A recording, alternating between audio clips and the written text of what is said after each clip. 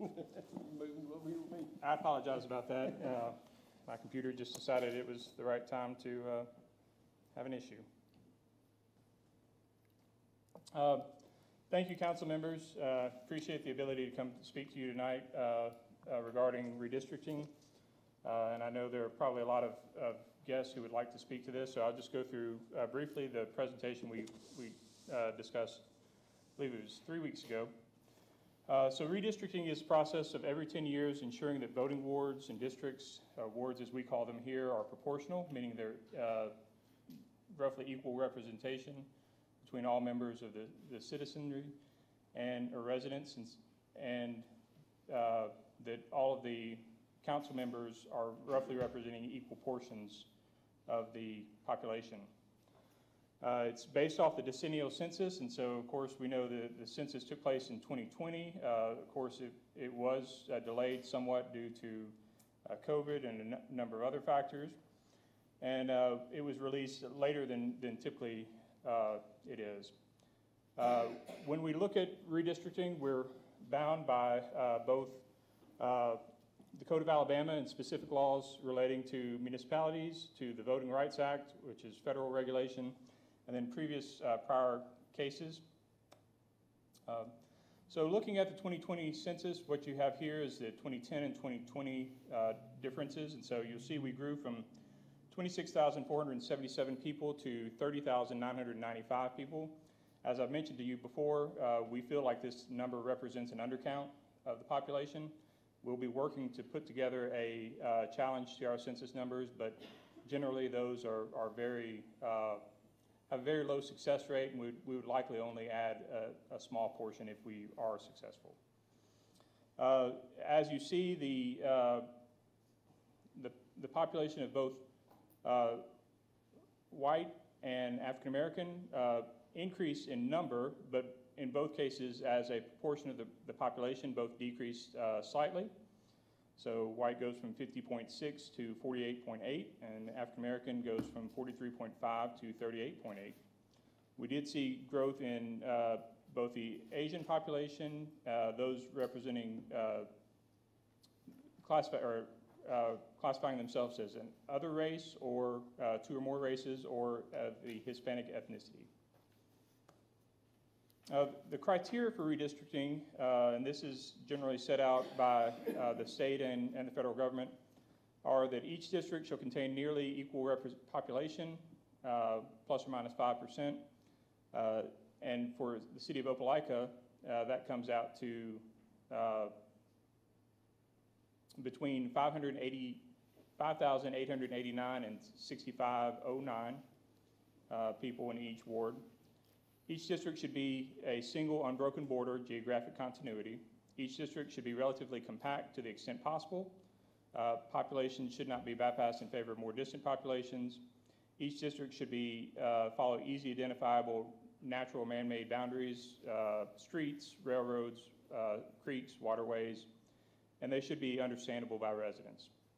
Neighborhoods where possible and communities of interest should be kept intact in the same district, so we don't want to have one person on one side of the street, if possible, voting in one ward while the other may be in a different.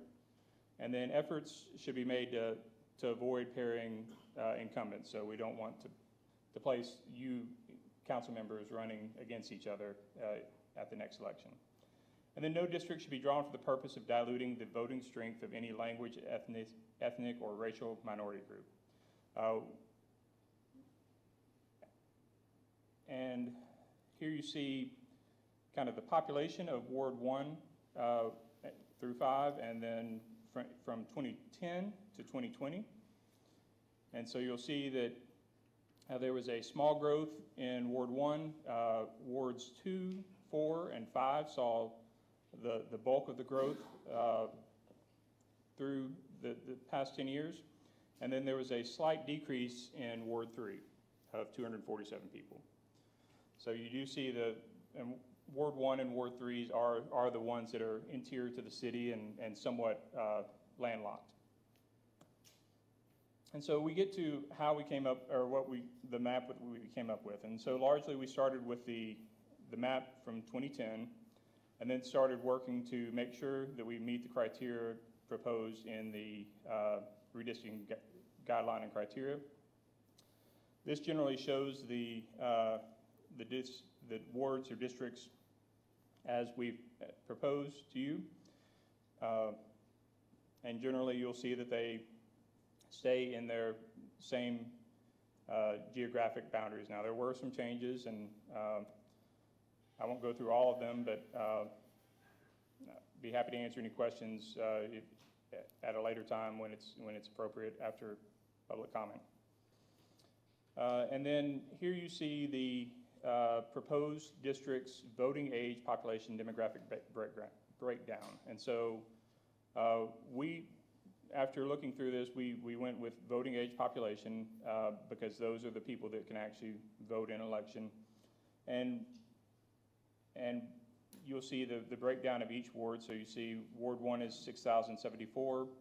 You'll see that population that is 18 or older, and then it breaks down by race or ethnicity, the number and percentage in each bracket. And so Wards 1 and Ward 2 would remain under this proposed plan majority, minority represented wards.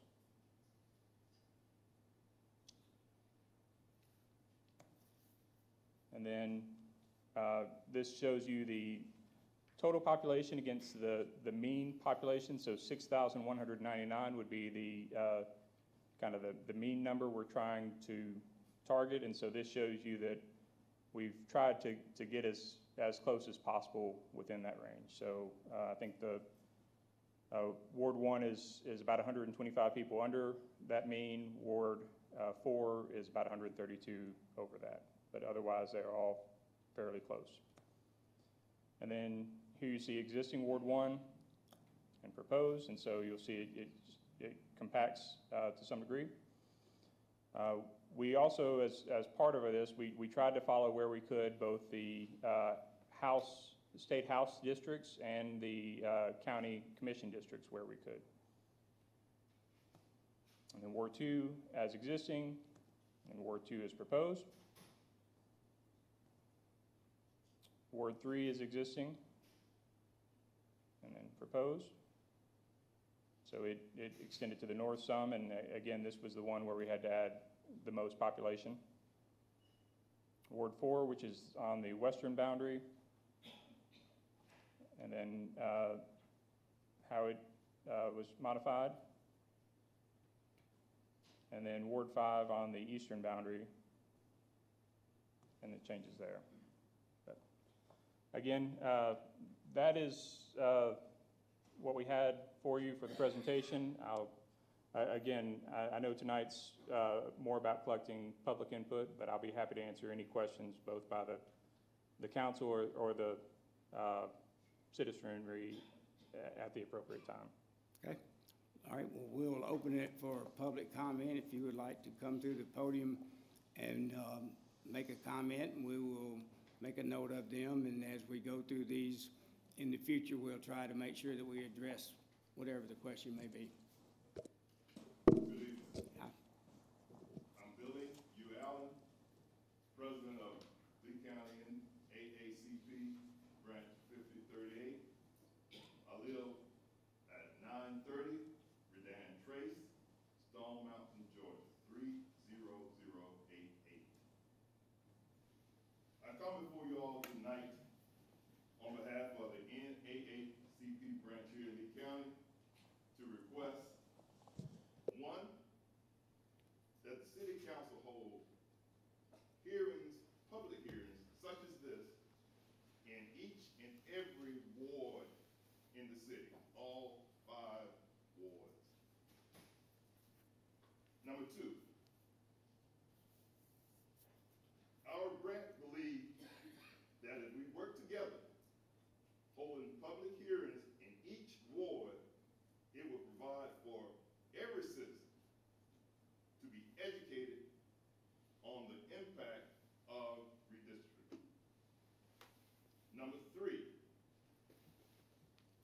the public hearings in each ward will provide for better accessibility for all citizens of Opelika provide for open dialogue. Number 4, we believe that public hearings in each ward will provide for total inclusion of all citizens. Number 5, the redistricting and reapportionment process is complex, and it only happens every 10 years. Several citizens of Opelika have come to us and requested that our branch assist them in understanding this process, and we plan to do just that. Thank you very much.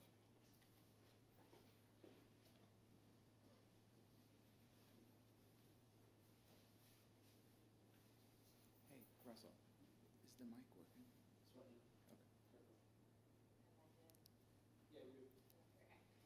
Good evening. I'm Elizabeth Hill. I live at 274 Bragg Avenue, and I'm also part of the NAACP's Demographics and Redistricting Committee. We've been a part of the process in Lee County and Auburn and now in Opelika.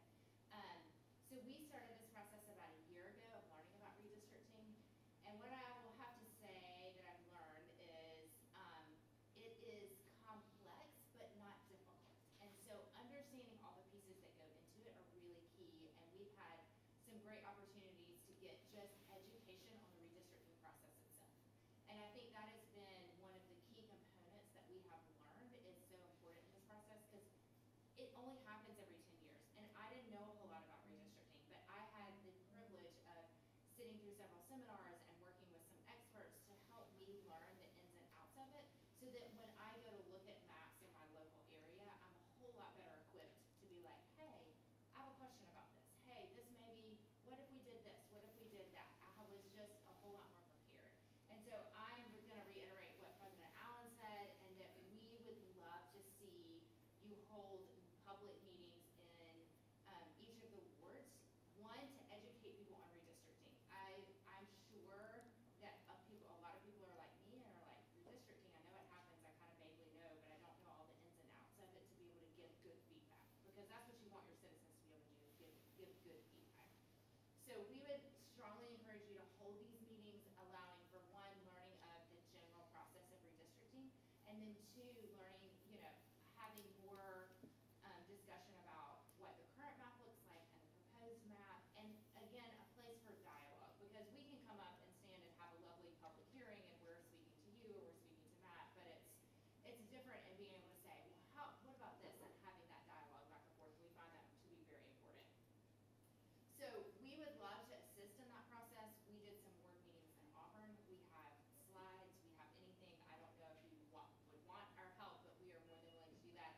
I also know that we worked with League of Women Voters, who is also another nonpartisan group that's around in Lee County and East Alabama. And so we would love to be assistant any way possible to, again, help with the public education, because we feel like an educated public, when they understand the process, will give you better feedback to make these words the best they can be for the next 10 years. Because this is a process that only comes around every 10 years. And so it's very important to get this done well and right, and so that it serves our citizens the best we can. Thanks so much.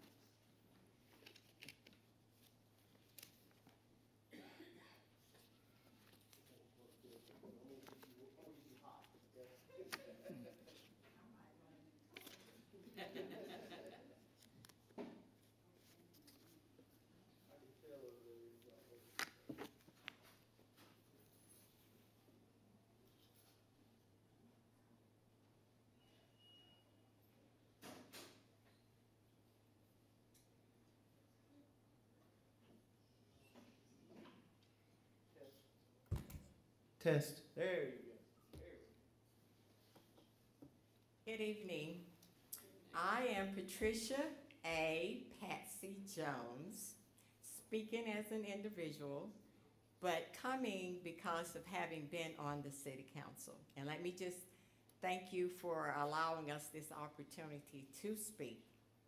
I have gone online and looked at the map, and I'm trying to understand more for clarity purposes in Ward 1. And I have also had some time with Matt as far as speaking.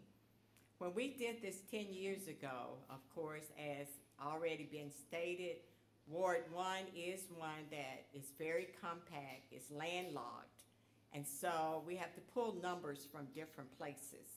And pulling those numbers last 10 years, we tried to pull them that it would be diverse in a way where the next 10 years that if we have to pick up numbers, that we could pick them up from the other side of the street. I want to make sure I'm looking at the map the way I'm seeing it, because it appears to me that what we did 10 years ago, and including those things that we had, areas we had to add, were taken out. Am I correct on that, Matt? Because I want to make sure I'm clear. It appears to me that the areas that we added are taken out this time and redone in a different way, and I'm trying to understand the rationale for that. Because one of the reasons for doing the way we had, and I know, of course, census numbers and everything makes a difference, I understand that.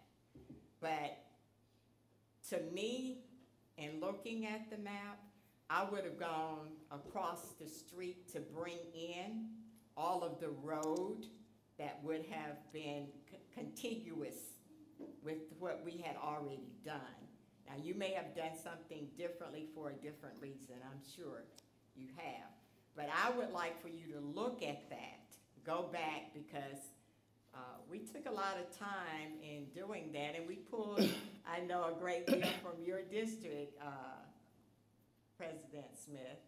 And so I would like to see us keep what was in the district before and cross over the street to bring all of that different group to stay together. In other words, not one side of the road in one district and the other side in another district.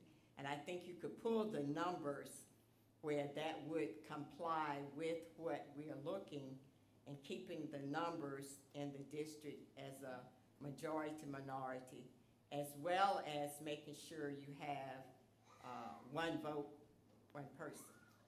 And that's why I'm here today, just asking you to go back and see if that fix could. And one of the reasons, again, for that, because it's very compact, and the way we had extended those areas, it allows it to have room to grow. And please take that under consideration. Thank you very much.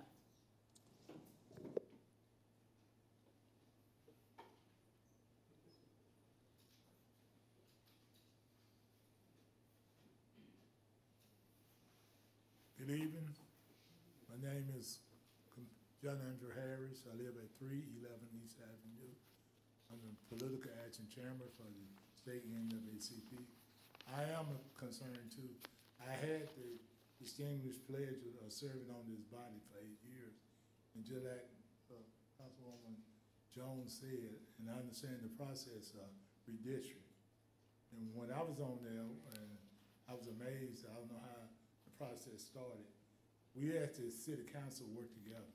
We dialogue, we shared ideas, we understand each other. But we felt like the best thing that Jones said, we did the same thing by trying to pull people together, by drawing these lines and making everybody diverse. What I see now, and I don't know, I just looked at the growth of the map and looked at the map, that I feel like since our population and the Opelika had grown, we need to make this district represent what we are looking at on that map. I'm a firm believer of that, and I don't see some of those districts like that. Because if we're gonna move forward together, like the president stated, I 100% support that. That we need to have a public meeting in each one of the districts. We need to hear from the constituents.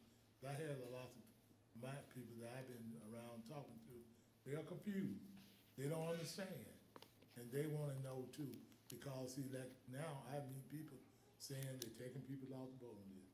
They're doing this. I don't know how kind of we're gonna inform the citizens about this, because, you know, we're dealing with the legislature. I heard that statement.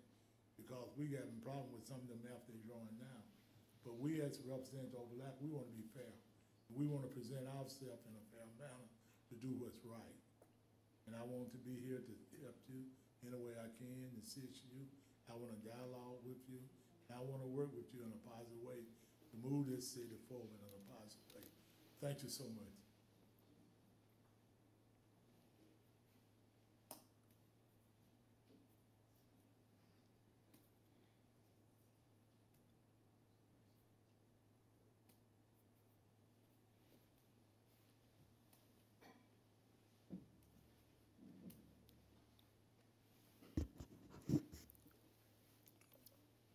Are there others that would like to speak at the public hearing,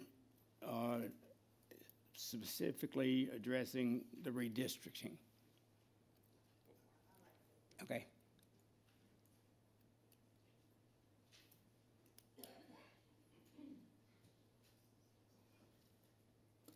Good evening, my name is Christine Berry Bradshaw. I am part of the NAACP, and I concord with our President Allen in regards to the redistricting, as well as to make it clear so we can understand. So I support the NAACP as well. So we pray that we can work together cohesively, and let's do it together. Let's make a difference. Thank you.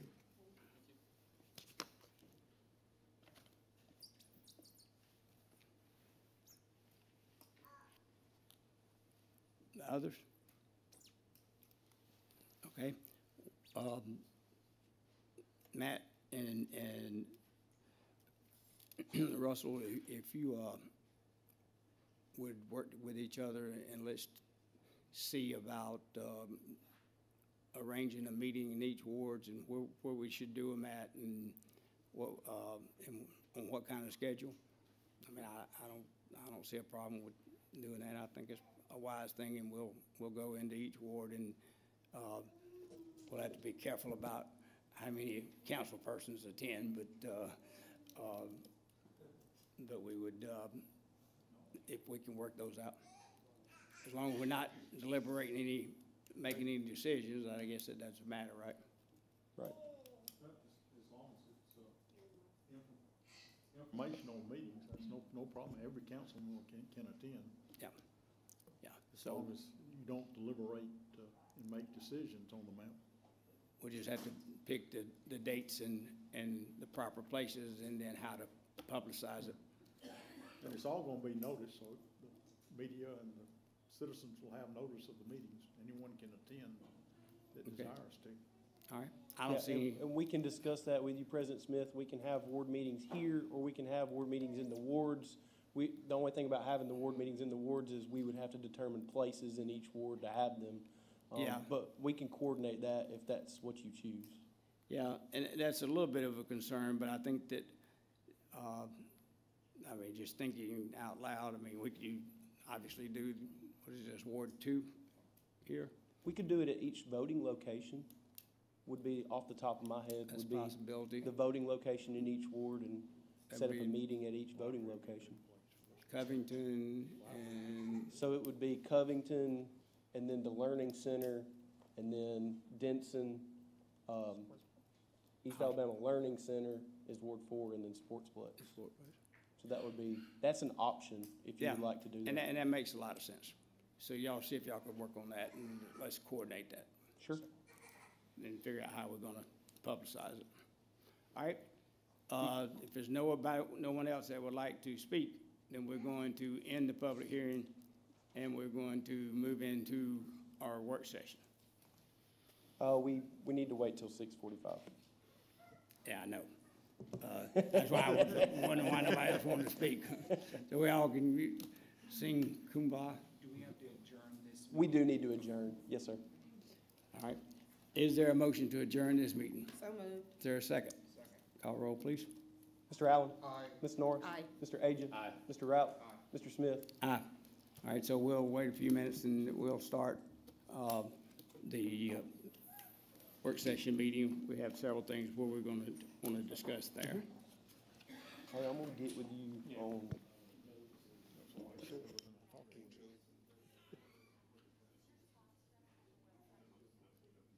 But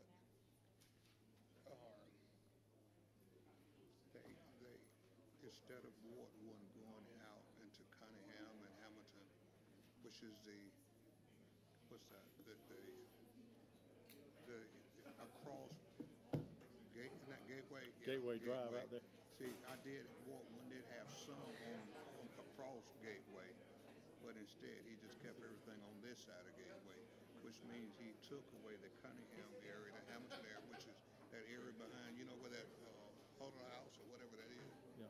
You know that area behind there? That was in Ward One, but he took that away and put wards like Staley and Bruce, which is still on, close to Pleasant, which Yeah. I don't see anything wrong with it. Probably trying to keep the demographics about the same as what he was trying to do, you know. I think he did a good job. You know, if you look at it, the demographics are almost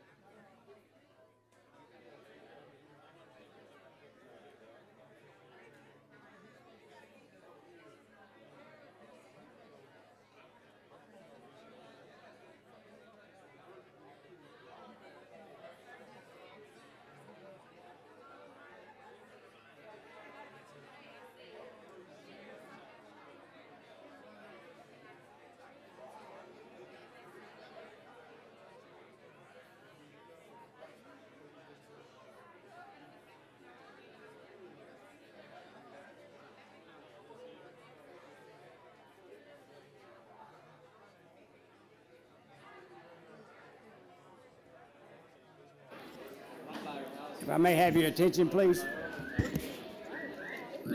If I may have your attention. If I can have your attention, I'd like to call the Opelika City Council work session to order.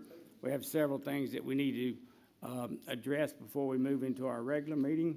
I think that Matt Mosley is the star of all this. Jerry, we're going to get to you in a second. Sit back down. Thank you, Council President. As you said, we have 5 items tonight for you that we wanted to bring to you for a request to advertise. The first is a request at 2500 block of Frederick Road. This is on the north side of Frederick Road, just kind of across the street from Kroger and past Aldi, going to the west. The subject property is R4M, and the applicant is Shay and Terry Knight, requesting to rezone this to C2 with a gateway corridor primary overlay. Again, it's approximately 7 acres. They did, I will note that at Planning Commission, they did also show a request to put an office building on this as well, and 2 office warehouse buildings on there. So. Questions? Comments? Pleasure of council to send that to advertising. Thank you. All right, thank you. The second item is also a rezoning request. This is 6 acres, also on Frederick Road. This is at the intersection of Frederick Road and Old Opelika Road. The request is from John Anglin and Terry Johnson. They're requesting to rezone the 6 acres from R4 to C2 with a gateway corridor primary overlay. This again got a positive recommendation from the Planning Commission, and this is largely on Old Opelika Road, but does contain just a small bit of frontage on Frederick Road. That's that property that has that red and white for sale sign on it? I believe so, yes, sir. They've been trying to do something with that for a long time. It touches a larger, or not a larger, approximately the same size piece of property that goes all the way to Cunningham as well, so. It has a big fall off in the back of it, doesn't it? I think there may be a little bit of drop, but I'm not quite sure which property that falls on. Okay. Questions? Pleasure of council to send that to advertising. Okay, thank you. Item number 3 is also a rezoning request. This is located on First Avenue. Most people know this is part of the former Pepperell Mills property. The applicant is Thomas Johnson with Holland Homes for Saucer Investments, LLC.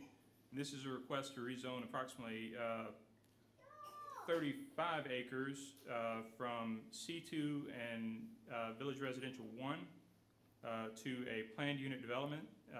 The master plan for this shows a mix of residential and commercial uses. So as you start from the north, adjacent to the existing mill neighborhood properties, you start with single family, move down to First Avenue where you have a lot of liner townhome mix or townhome units.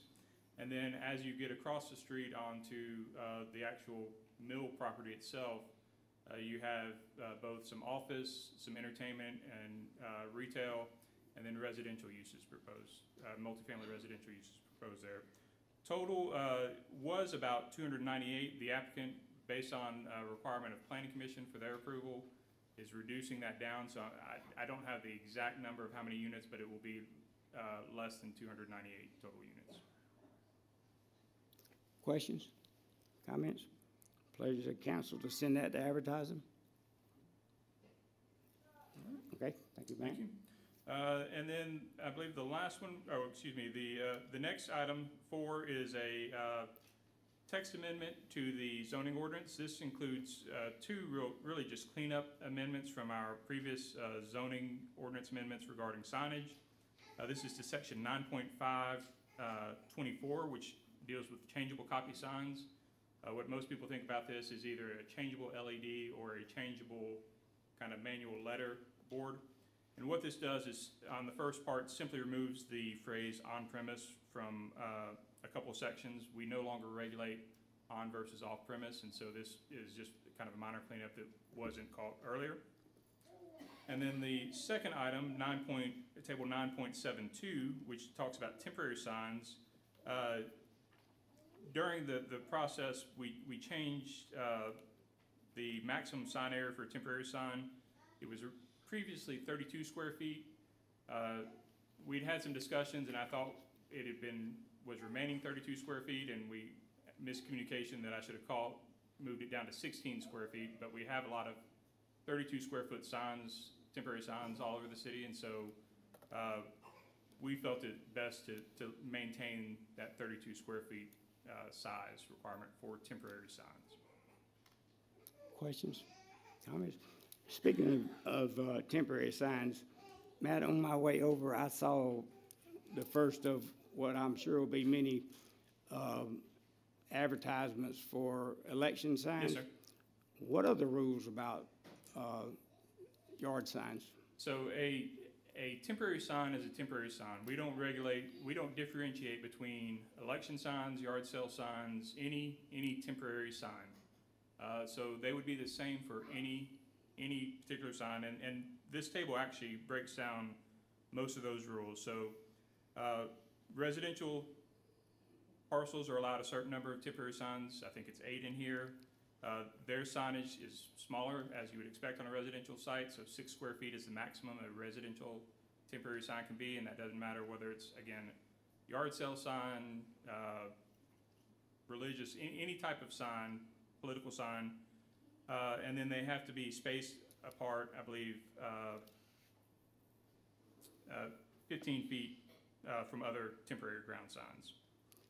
And then for commercial signs, you're allowed lesser signs, but they are allowed to be bigger. So you're allowed 4 signs, and again, this currently they would be 16 square feet based on the ordinance, but we're proposing to move it back to 32 square feet. We no longer have time limits on signs, so we don't require that they be removed within a certain period after an election, which was an item.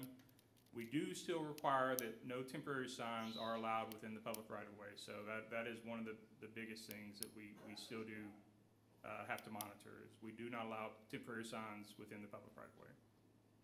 And where is the storage area for the ones that are picked up, in case somebody wants to go pick theirs back up?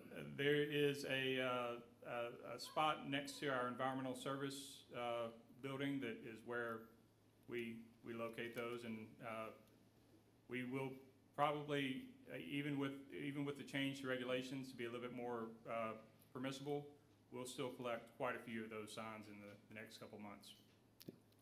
Questions, comments? Pleasure to council send this for advertising. All right, the last one is a request for annexation and zoning. This is a property, of course, in the planning jurisdiction, which means it's just outside the city limits. This is by William Lowe and Mary Haynes on Lafayette Parkway. This is up near Casita Road.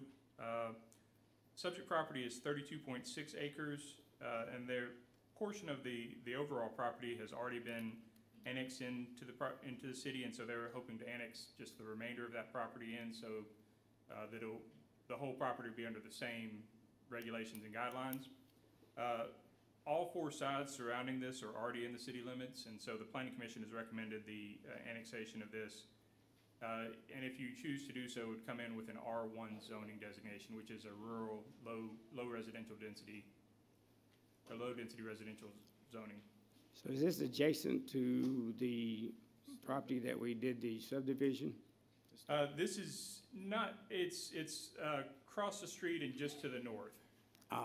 This is just south of some of the property that was annexed as part of the quarry annexation. It's just south of that entry, the Lee Road 168, which goes back to the quarry property.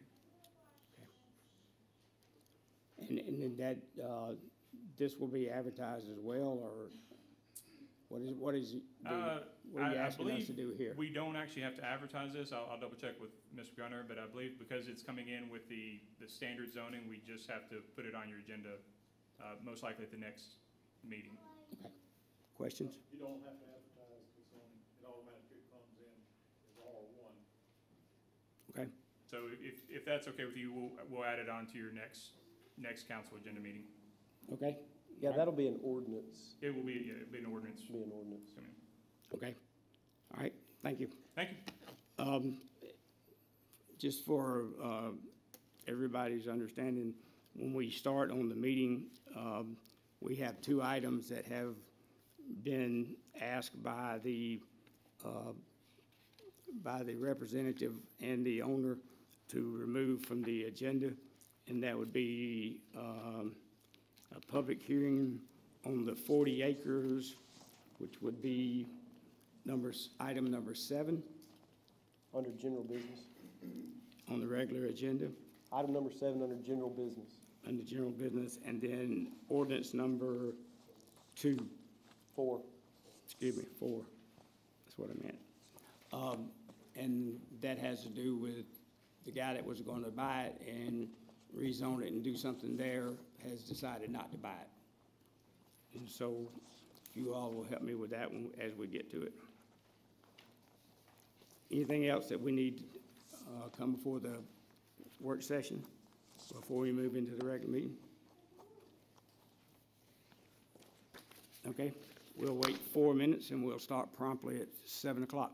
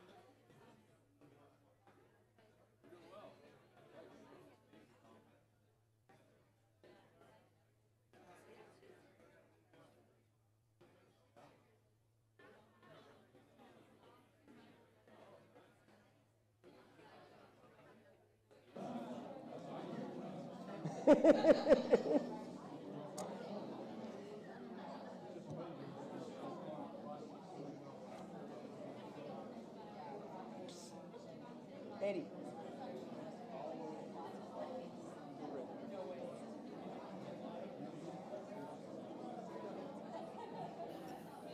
If I may have your attention, please.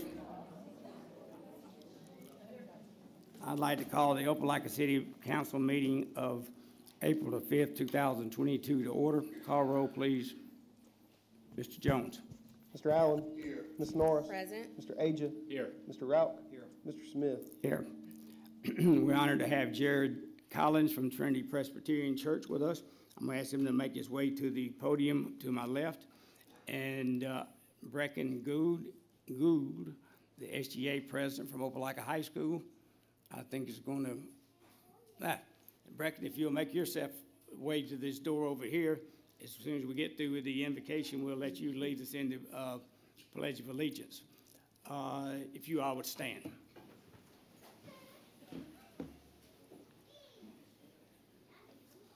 If you would, now go with me to the Lord in prayer. Our Father in heaven, we thank you for your grace today. Lord, we thank you for Jesus Christ, the one through whom we can have salvation. Lord, I do pray for our community, for all the first responders, for all of our police officers. Lord, we pray that you would give them courage and protect them. God, we pray for all of our teachers in the schools. Lord, give them endurance to finish out this school year. God, I pray for all the men and women in this room and for the business that will be conducted tonight. Lord, I pray that it would be honoring to you, or that we would all show love towards one another as you have so greatly loved us. So Lord, we praise you. We give you all glory. It's in the name of Jesus I pray. Amen. Amen. Attention, salute, pledge. I pledge allegiance to the flag of the United States of America and to the republic for which it stands, one nation, under God, indivisible, with liberty and justice for all.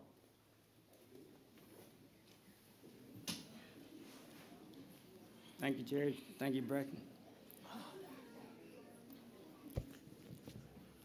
You all have previously received a copy of the minutes of the March 15, 2022 council meeting. Is there a motion for approval? So moved. Is there a second? Second. Any additions, deletions, or corrections? Having none, the minutes will stand as read or presented. Mr. Mayor. Yes, sir, Mr. President, ladies and gentlemen, thank you.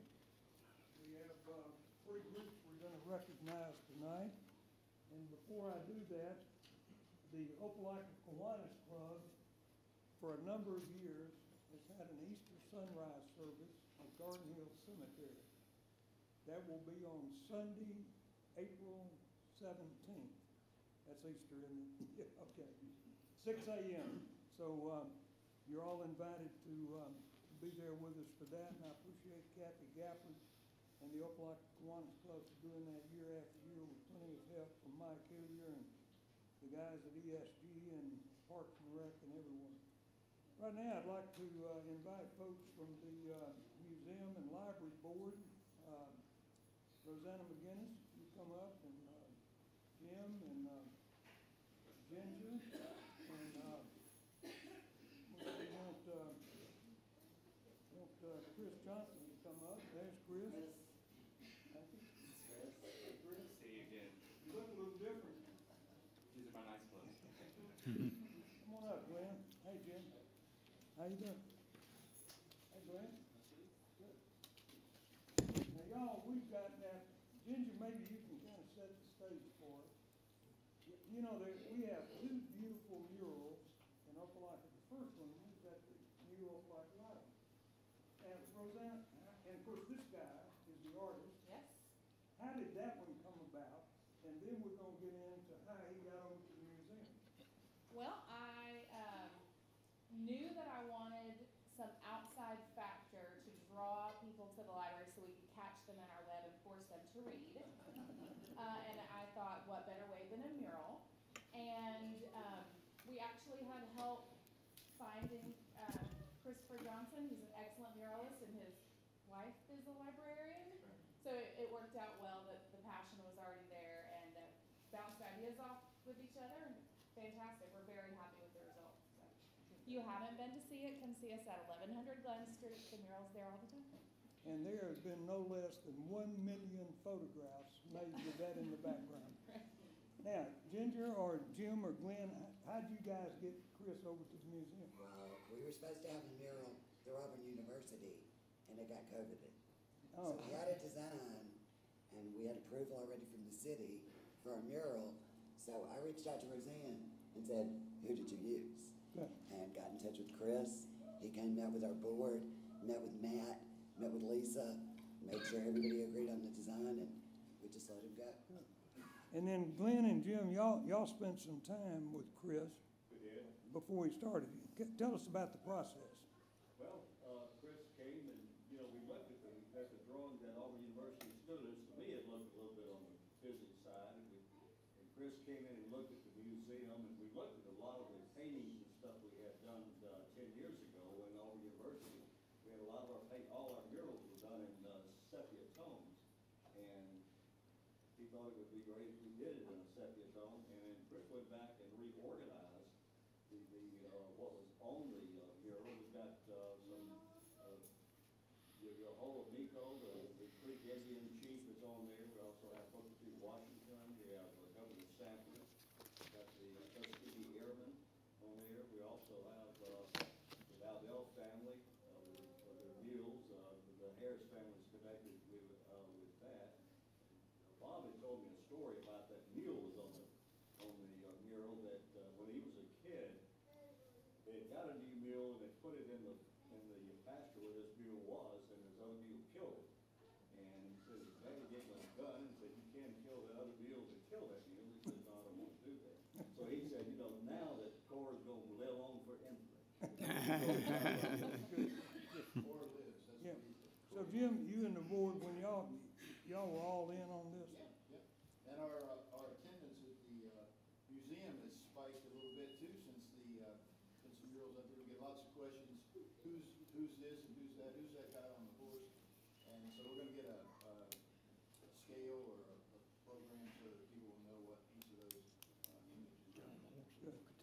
We all were so happy, and Chris, thank you so much.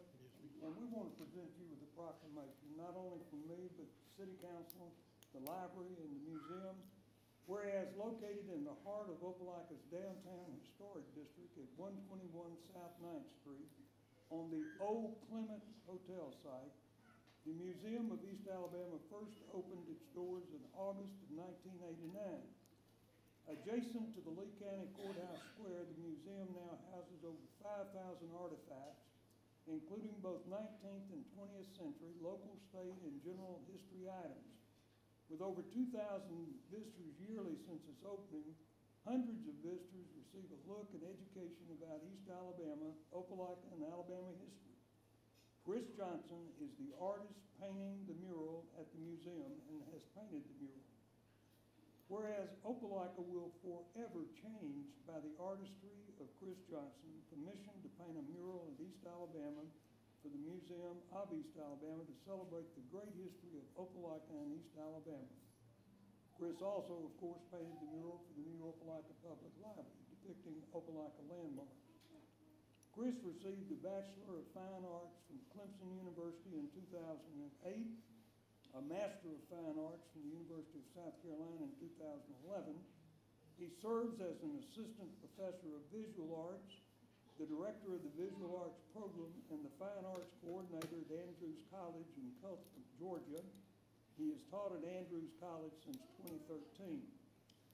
Chris is the recipient of the 2016 Capital Art Exhibit Artist of the Year from the Georgia Art Education Association and the 2019 John H. Woodall Excellence in Teaching Award from Andrews College. And whereas Chris is a regionally celebrated and recognized visual artist whose public murals have brought renewed interest to an array of southern communities. And now, therefore, I, Jerry Fuller, Mayor of the City of Opelika, by virtue of the authority vested in me, express our sincere gratitude and appreciation to Chris Johnson for preserving Opelika's history through art and creating such a pictorial legacy. And Chris, listen, I know I stopped by there one day and bothered you, and you had your painting clothes on, and you kind of look like I do when I'm painting. But how long did that take? I mean, you were there a long time. Over the course of a month, it was about 21 days. Long days. Well, and how would you, now you're of course, you're in Opelika, but I want to ask you how that rates with some of your other murals. That's the trick question. It's the best one ever. Of course, that's what I've been saying it's my finest work. Okay. Chris, we're so appreciative of you, and we thank you so much, and we will forever be in your debt for your fine work. Want to present this to you. Thank you so much. With our thanks and gratitude, and then a small gift bag for you and your beautiful children and your wife. Thank you.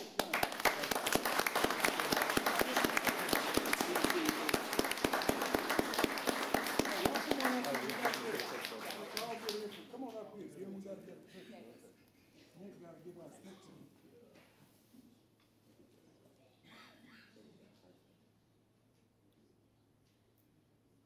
Thank you. Thank you so much.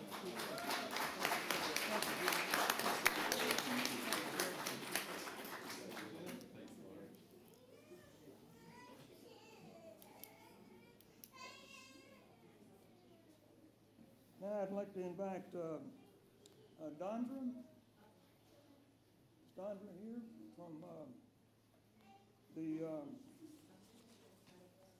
for the sexual assault awareness? You got anybody with you? Yes, Dondra couldn't be here tonight, so we're here in her place. Good, good. Glad to see y'all. Thank you. Y'all, whereas in the United States, April is Sexual Assault Awareness Month, and the goal is to raise public awareness about sexual violence and to educate communities on how to prevent it. SAM, S-A-A-M, Sexual Assault Awareness Month, calls attention to the fact that sexual harassment, assault, and abuse are widespread and impact every person in this community. Whereas rape, sexual assault, and sexual harassment harm our community. And statistics show 1 in 5 women and 1 in 67 men will be raped at some point in their lives. Whereas child sexual abuse prevention must be a priority to confront the reality that 1 in 6 boys and 1 in 4 girls will experience sexual assault before age 18. Whereas on campus, 1 in 5 women and 1 in 16 men are sexually assaulted during their time in college. Whereas this year, SAM is celebrating its 20th anniversary. The theme for this year's campaign, I Ask, helps empower all of us to put consent into practice and shares the message that asking for consent is a normal and necessary part of sex. And whereas we ask all residents of Opelika to join advocates in communities across the country in taking action to prevent sexual violence. April is Sexual Assault Awareness Month, and each day of the year is an opportunity to create change for the future. Now, therefore, I, Gary Fuller, Mayor of the City of Opelika, do hereby proclaim April 2022 as Sexual Assault Awareness Month in Opelika, Alabama. Thank you for what y'all are doing. Thank you.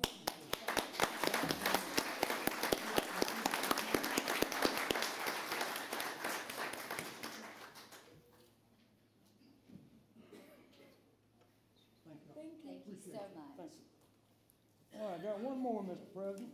Mr. Mayor, would you get the mic a little closer to you, please? This mic here.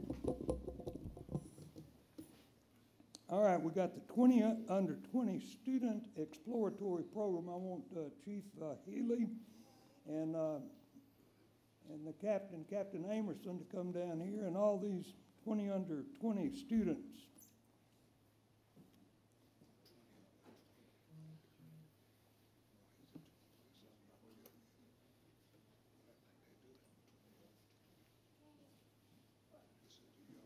All right, now, Captain, I want you to stop right here. Y'all come on across here. We want all y'all in here. Y'all done got a whole bunch of stuff.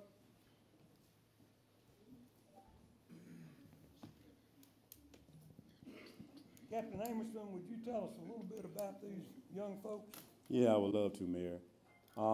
This right here is a group of ladies and gentlemen that they attended our first class of under 20 Explorer program that Dr. Evans helped us come up with.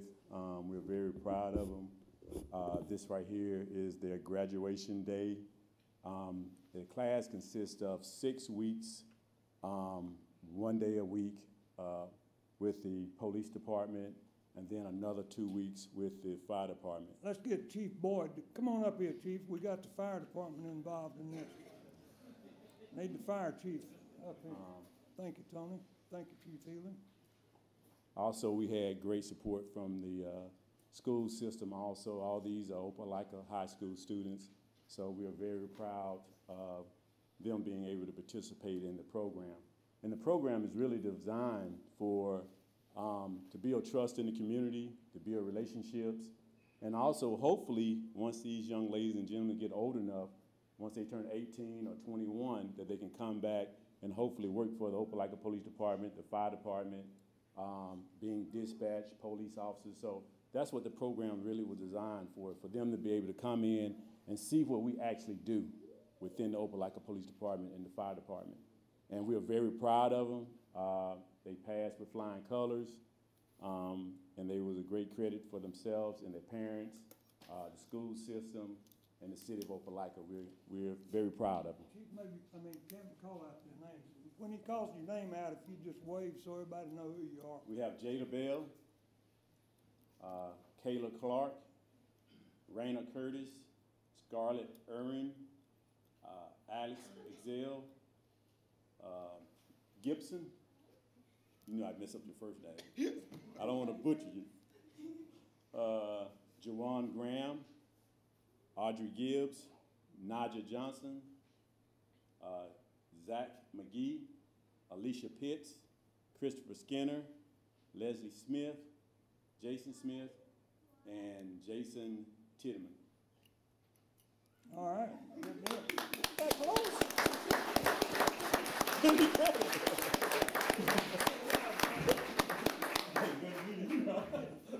All right, y'all, we got to get a picture here. Mayor Fuller, before you get your picture, we've got Dr. Seymour here, currently the superintendent for Opelika High School and the principal of Opelika High School as well. So we want to maybe see if you don't mind, Mayor, if he wants to have a word for his students. All right, let's. Yeah, Dr. Seymour. Y'all come on down. Bunch it up, bunch it up, bunch it up, bunch it up. Let me get this. Y'all come on, in. Come on in, come on in. We ain't gonna bite. Come on in. Slide down, slide down.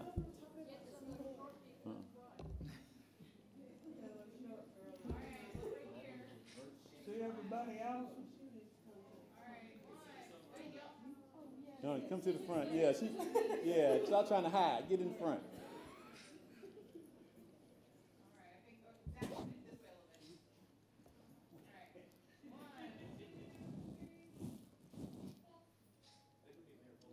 Yeah, we need a mayor. Hey, he's trying to hide. Thank y'all. Appreciate it, Captain. Thank you, Chief. Thank y'all. Give me that. Give me that. Thank y'all. Thank you, Mr. President. Yes, sir.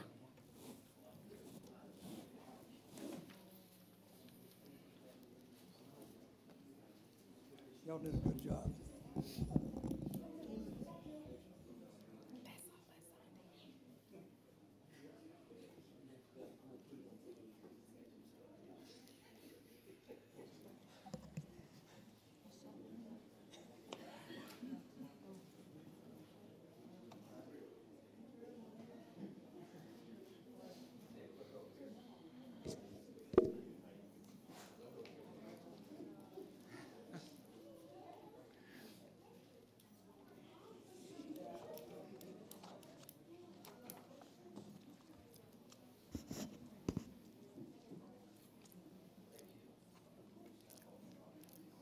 As Ms. Norris said, we want to make a special recognition and nod to the new Opelika City School Superintendent, Dr. Farrell Seymour.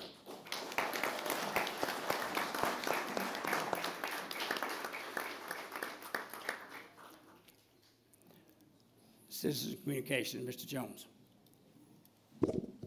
Okay, everybody, as some exit, Now is the time, if you would like to speak to the mayor or the council, please come to the podium to my left. If you have not already, I have a sign-in sheet. I need everyone that speaks to sign into this sign-in sheet, please. Name, address, phone, and email.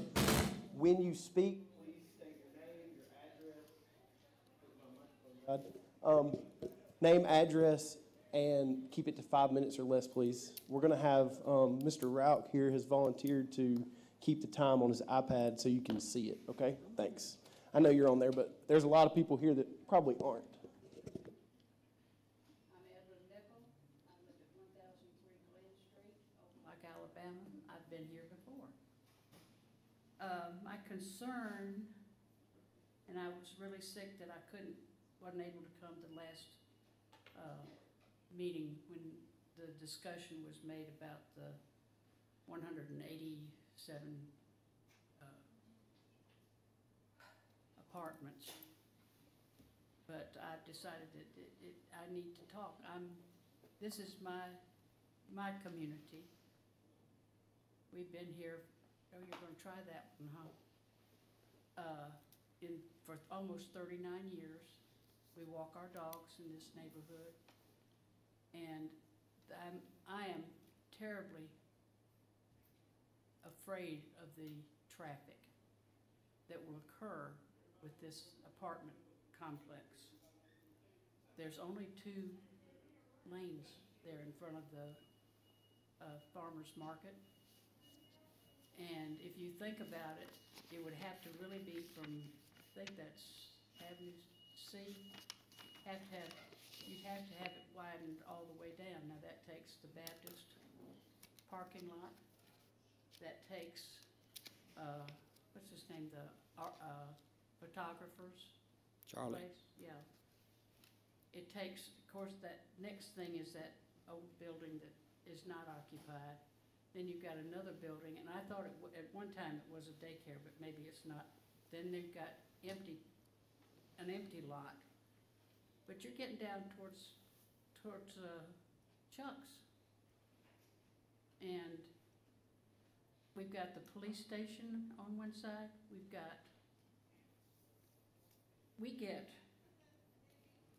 I travel that fairly often since I go to the different schools. We have the big ups trucks. We have fire trucks. We have ambulances. We have police cars that may need to be getting someplace fast, and with that little bit of space, it's not going to be enough, and it's not going to be profitable for our community right there. It's going to be too crowded. Even if they widen it a little bit, it's going to be too crowded. And there'll be no emergency.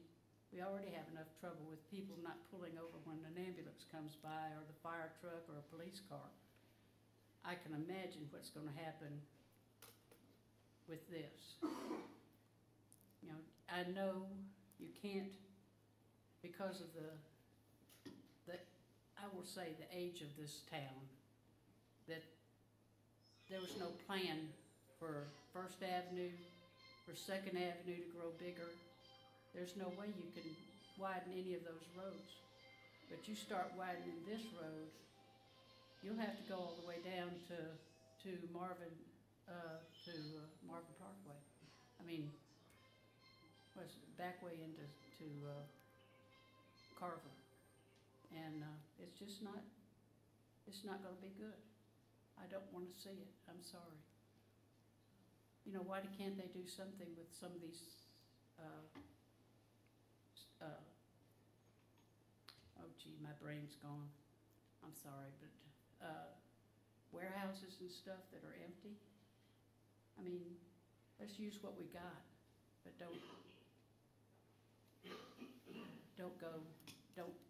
I just don't want to see this built. I think it'll be a deterrent and unsafe. Oh, I forgot, school buses. You got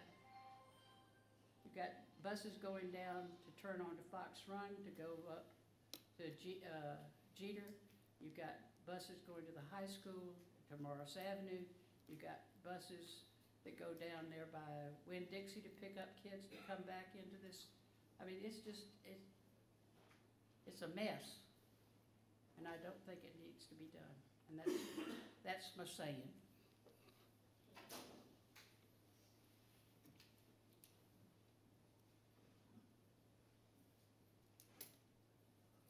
President Smith, that responding back that was out about the scanning station. Thank you. Good evening, City Council. I'm here today to let you know something I'm kind of dismayed about that happened. We had an industry that wanted to come here to Opelika, Alabama, and I feel that the City Council don't know anything about it. Because when I presented to the County Commission, I got great support. They want to work with me and help me and get it here. They were going to spend $2.6 billion in the city of Opelika. They love Opelika. They want to come here. It's a hydro plant. And we were going to work to get the gas down to $2 a gallon. You see how the gas prices is now, kind of high. But now I think we still got a possible change, but I don't know what's going on. Because when I took the proposal to the economic development, they didn't hear anything about it. I called up there and inquired about that. And the answer I got, we might not want something like that. So I said the city council must don't know about that. Because the question that come to my mind, because when I went to the commission meeting, everybody supported that except one person. So I feel like somebody must have been talking, saying that I might don't have anything like that real. It's real. One of the commission talked to the person. Individual liked Opelika, he loved it. He said, that's a good place. I see what you're talking about. You got the good university, you got a good school system, and you got Southern Union. And they were gonna have 5 campuses. I mean, high-paying job, $30,000 to $60,000 a year job. And some of the things we've been talking about that we need to take care of in our city. We could have took care of some of these things. And there was a nice guy, and right now they plan to come to 10 different locations. The reason I'm coming here now, I'm talking to y'all, so I feel like I can let the city council know about that. So I can be influenced and bring them back here. I don't want to bring anyone here to Opelika in a hostile atmosphere. I want to bring them here that we overwhelm and welcome. Because the city council I know and the people I know, they welcome you with open arms, with love. That can help us. Somebody's gonna spend $2.6 billion here. That could have changed the city of Opelika. That could have built some of the stuff we're talking about. That could have helped with economic development. But I wish I can get with you and want a dialogue because he loved Opelika. He told me, I didn't want to tell him that atmosphere that I felt that I was gonna bring him here. That would have been bad. But he has got to be transparent with you. The first plant gonna be located in Georgia. We got that worked out. You got one in Cincinnati. And 80% of the funding, the federal government loved it. They were gonna provide 80% of the funding. We had to come up with the 1% match, which we did. We found the rest of the money. And we were just asking to come here to help the people because the people I talked to in Opelika were looking for good. And what I was told by the city of Opelika, y'all looking for good, paying job, high-tech, green energy, clean job. They're gonna help this community. But I just want to come here and plead to this city council. Even I talked to the president. You remember I called you, President Smith, and told you about it. And the man liked it, and they wanted to come here. And I didn't want to bring them in with a hostile attitude like this. But if y'all can just get the county, get together, y'all get back with me, I can put Opelika back on the map. Thank you so much. Thank you.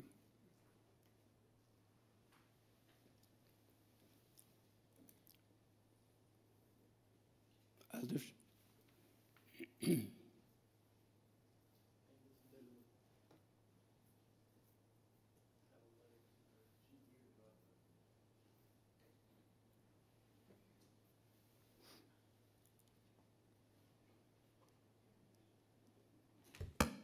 If I state my name and address, does that count as my 5 minutes? Okay. Anyhow, thank you. My name is Joyce Newland, and I live at Oak Bowery Road, 1708, in case anybody's interested from that. Okay. What I would like to do, I was here last meeting, and I discussed the transparency. I would like to ask the council, is this another exercise in futility, meaning that if people are speaking against a project or for a project, has it already been decided, such as it was with the Point Broadband or with the ordinance, rental ordinance? Has this decision already been made? I'm asking you, has this decision already been made? And whatever we say is little or no value. Okay. The reason why we're not responding is we're not allowed to respond. I just could not say anything to let you know that. Thank you very Yes, much, ma'am. but I just wanted to make that point, because I just want to, 3 points. I spent close to 3 years of my life and time to help secure the $100,000 that restored the depot and repaired it. I have actively worked to make Opelika grow and become better. I served as a member of the president of Opelika Main Street, working on ways to establish a viable downtown.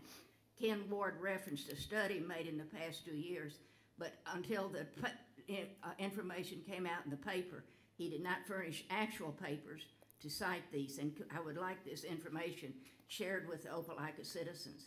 My second point relates to my 5 years working in a gift shop on 8th Street, talking and meeting with numerous folks who spoke favorably of the ambience and charm of downtown Opelika, who came from stopped off the interstate. The growing number of restaurants and breweries, draft breweries, and musical entertainment that appeal to a significant demographic region is a result of this depot restoration. And I have also been privy to discussion with numerous business owners that found their businesses was on the way to reaching a profit status when they had to close because of exorbitant increases in the rent. What can be done to help these businesses remain productive and competitive outside of just bringing in more foot traffic? What can be done to control rent price increases? It does no good to locate business, only to have them pushed out. Thirdly, I do think there can be an agreement that housing for the adjacent area is needed, but more open discussion should be held as to the type and diversity of housing, along with the desirability and accommodations of amenities.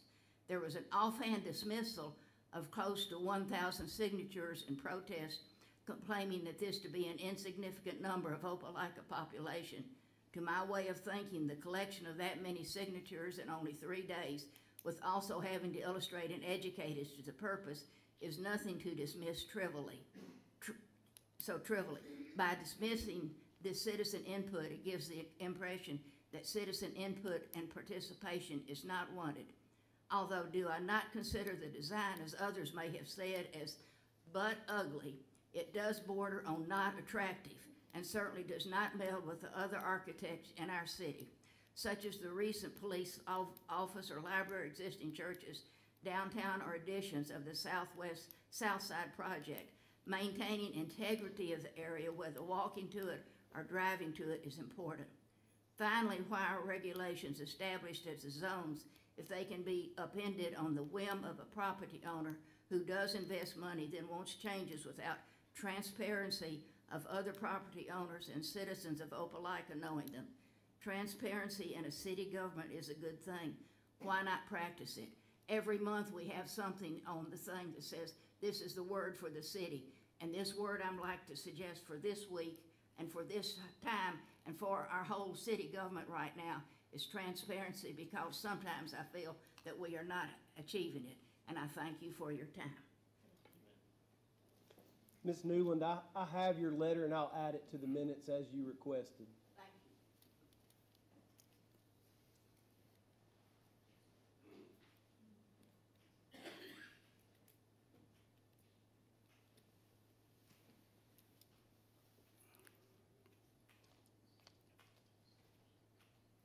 This is my second time here. My name is Kathy with a K, Bonafide, and I live at 456 South 10th Street. I have the adorable house that has the white picket fence across from the police department and across from the farmer's market.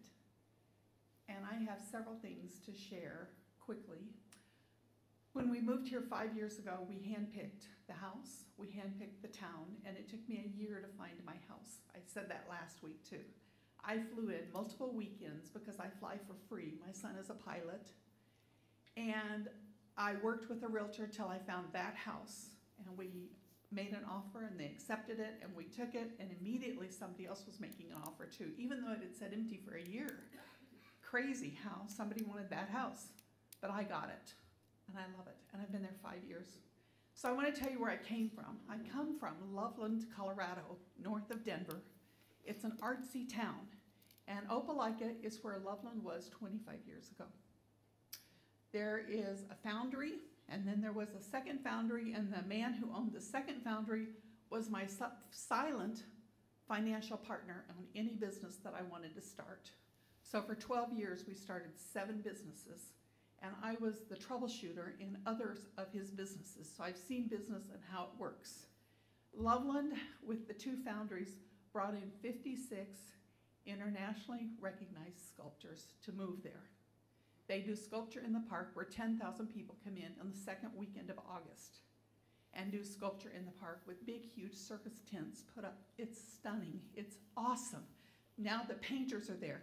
I was instrumental in starting the art school there for fine arts. And I put together the catalog and the workshops and the nude modeling, and it just exploded. The town exploded, and artistic people came, and it was a destination town. And it didn't lack apartment buildings, and it didn't lack vitalization. And I'm gonna say that the 182 apartments, I'm not opposed to them. I'm opposed to 4 stories, taking away my southern sunshine on my porch and in my yard. I'm not excited about that. The other thing is I sit in my house and my house rumbles. My floors vibrate. It's a 120-year-old house. It's gonna vibrate. But when trucks go by and commercial vehicles go by, my house vibrates.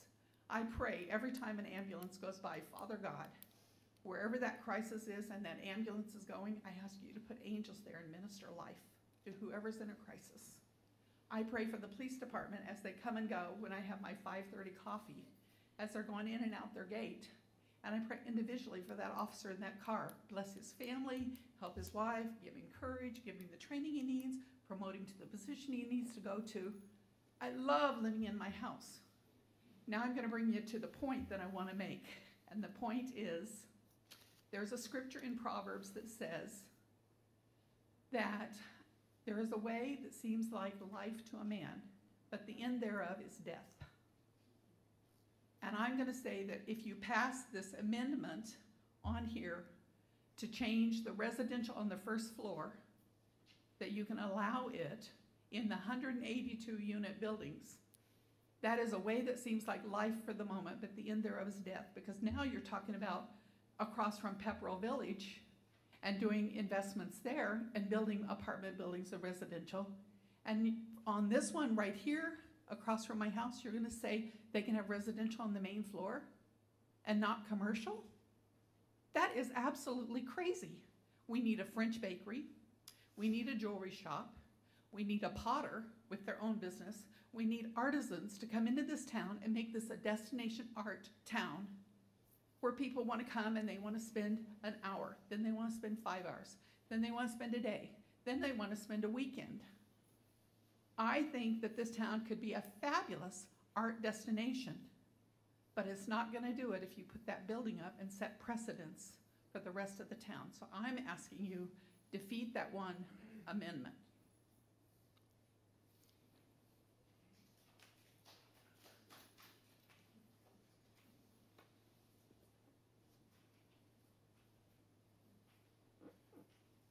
Hey, Robert Jones, 706th Avenue. And this apartment complex, the rezoning, I'm just afraid once it starts, it will never end. And also have concern, can the city's water and sewage handle this infrastructure? I've also been surprised to hear that most downtown businesses don't even want this. What happens if these don't get finished because occupancy can't be met? And please do not kill the farmer's market. And lastly, Mayor Fuller, who's going to win the Masters?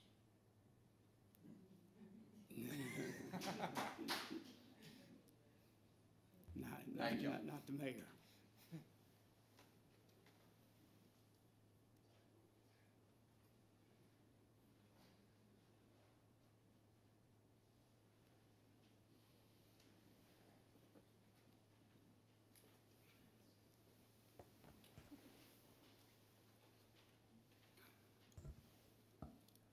Good evening. My name is Allie Rauch, and I reside at 2240 Lakeview Drive here in Opelika. Tonight here, though, I am here on behalf of the Opelika Chamber of Commerce. Since our inception in 1941, the Opelika Chamber has represented the business community, lawyers, developers, restaurateurs, retailers, small mom and pop shops, major industry partners, and so much more. Our mission is to strengthen our community as the champion for business. We are continually focused on celebrating and serving our business community by raising awareness and driving traffic to our business partners, and by helping them thrive by fulfilling their needs, from training to hiring to marketing and more. Opelika is a unique community that is known for its welcoming atmosphere that both the citizens and general community provide. We applaud the current city administration for their pro-business stance that has attracted entrepreneurs of all shapes and sizes. We have a unique, beautiful, and sometimes bustling downtown community that is an official Main Street community, one of only 29 in the state of Alabama. We have a lot to be proud of. In the last 12 months alone, the Opelika Chamber has welcomed more than 185 members to our network and hosted nearly 60 ribbon cuttings. With the recent creation of Food Truck Fridays, we're driving record-breaking sales to our downtown partners and visiting food trucks, providing a lively and jam-packed downtown atmosphere. Our membership is made up of more than 850 businesses, community members, nonprofit organizations, and others representing upwards of 20,000 employees in the region. With our diverse membership base also comes diverse opinions regarding community development. The Opelika Chamber Board of Directors supports our business community and many efforts that will continue to drive the revitalization of downtown, Midtown, Pepperell Parkway, the Mill Village, Tigertown, and the entirety of our business community. Fundamentally, additional residents with excess spending power will have the potential to drive significant economic impact to our business owners in the area. For that reason, the Opelika Chamber Board of Directors supports the concept of residential opportunities situated within walking distance to our historic downtown district, but also additional districts throughout the city. As new developments expand and open in our community, we look forward to welcoming their investment in our community, their membership to our organization, and their residents to our vibrant home. Thank you.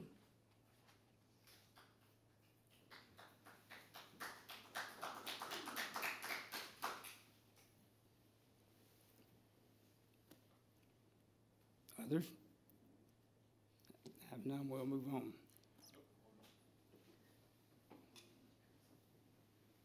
My name's Marilyn Vogel. I'm at 711 4th Avenue, and I do not want a jam-packed community, I'll just say. And I also think, we need to be careful about the definitions of business diversity. Just a lot of, I'm sad to see James Brothers Bikes go. I wouldn't really call the downtown area like that much of a, I think it lacks business diversity, okay? And last but not least, it's an ancillary issue, but I think it's relates to the idea of the marketplace and the polis, our city, and like the public space we occupy. And the chamber is bringing realtors into our schools. Okay, realtors don't belong in the schools. Our schools are not part of the marketplace. They're not there so people can make money and sell homes, okay? So these always like, well, we need everybody to be getting richer or a few people to be getting richer is not really what democracy is about, okay? So I'm just putting that out there, and I realize I'm bringing you other issues, but we don't want really inflated home prices so that people can't afford to live here,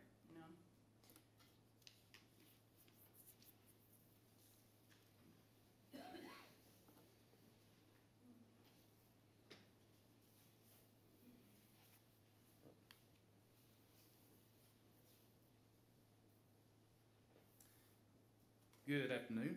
My name is Shay Knight, and my wife, our cat Bella, and our Great Dane Little reside at 829 South Railroad Avenue in downtown Opelika. Some people say, oh, you live at the Irish Bread Pub. Not quite, but very, very close. As a resident of downtown, I can attest to the fact that Sundays, Mondays, and Tuesdays are practically dead in downtown, and we absolutely love it that way. We made Opelika our home 30 years ago because we could not afford to live in Auburn at that time. We lived in Northside District, and we would always drive to Auburn, Columbus, or Montgomery to shop, to eat, basically for any entertainment, because as many of you recall, there was nothing to do in Opelika, much less downtown Opelika. Basically, Opelika was a stagnant community. So what's changed? We've obviously had some great visionaries to recognize that Opelika has a sweet spot on the map. We have added world-class golf facilities, shopping, restaurants, many job opportunities, and as a result, our downtown area has come back to life. Our housing is booming in many regards. We can thank our city leadership and current and former council persons, which is quite amazing considering they usually fall in the older category like myself. Excuse me, guys. Older excludes former councilwoman Tiffany Gibson Pitts, current council persons Todd, Tim, and Erica. Y'all fall in the younger category. So what's the draw to our downtown? Places like the Irish Bread Pub, Red Clay, Resting Pulse Brewery, John Emerald Distillery, Event Center, the Art House, Stern Park.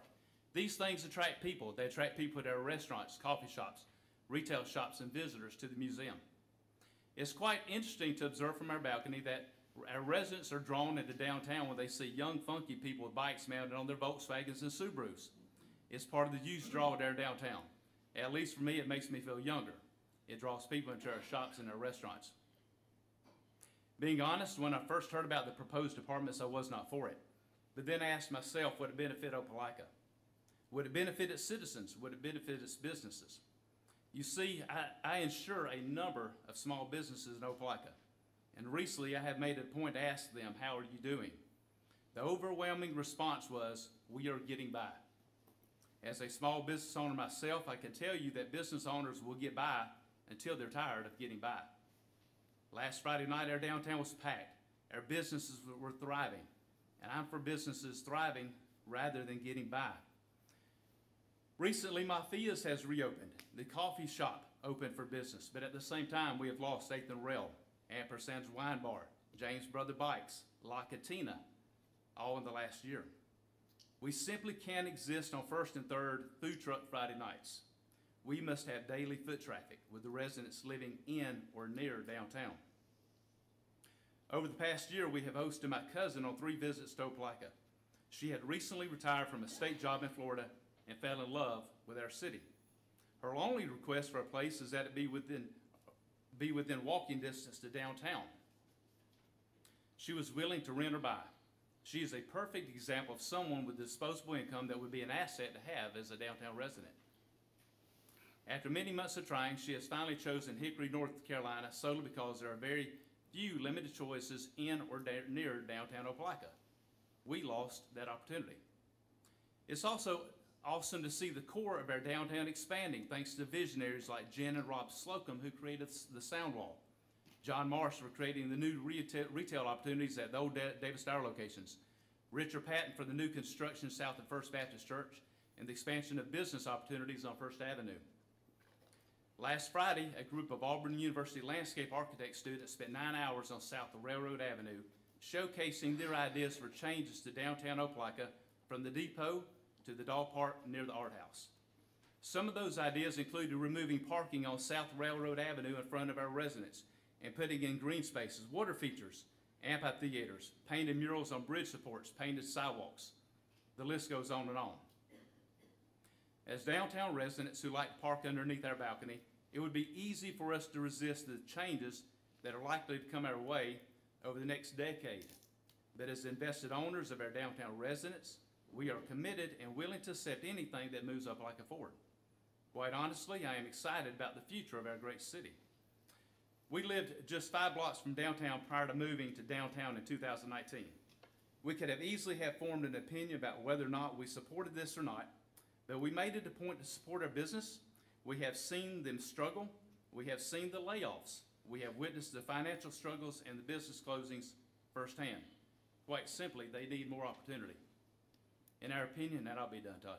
In our opinion, the proposed apartment community would benefit Opelika, its citizens, and its business while moving Opelika forward and preserving what makes Opelika unique. For us, it's not a decision about the style or the color of the structure. The question for us is, does it benefit Opelika? Does it benefit its citizens? Does it benefit its businesses? Thank you for listening.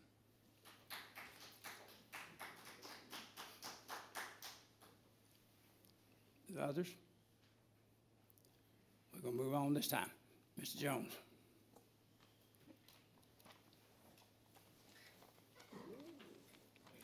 Find my place, Mr. President, I'm sorry.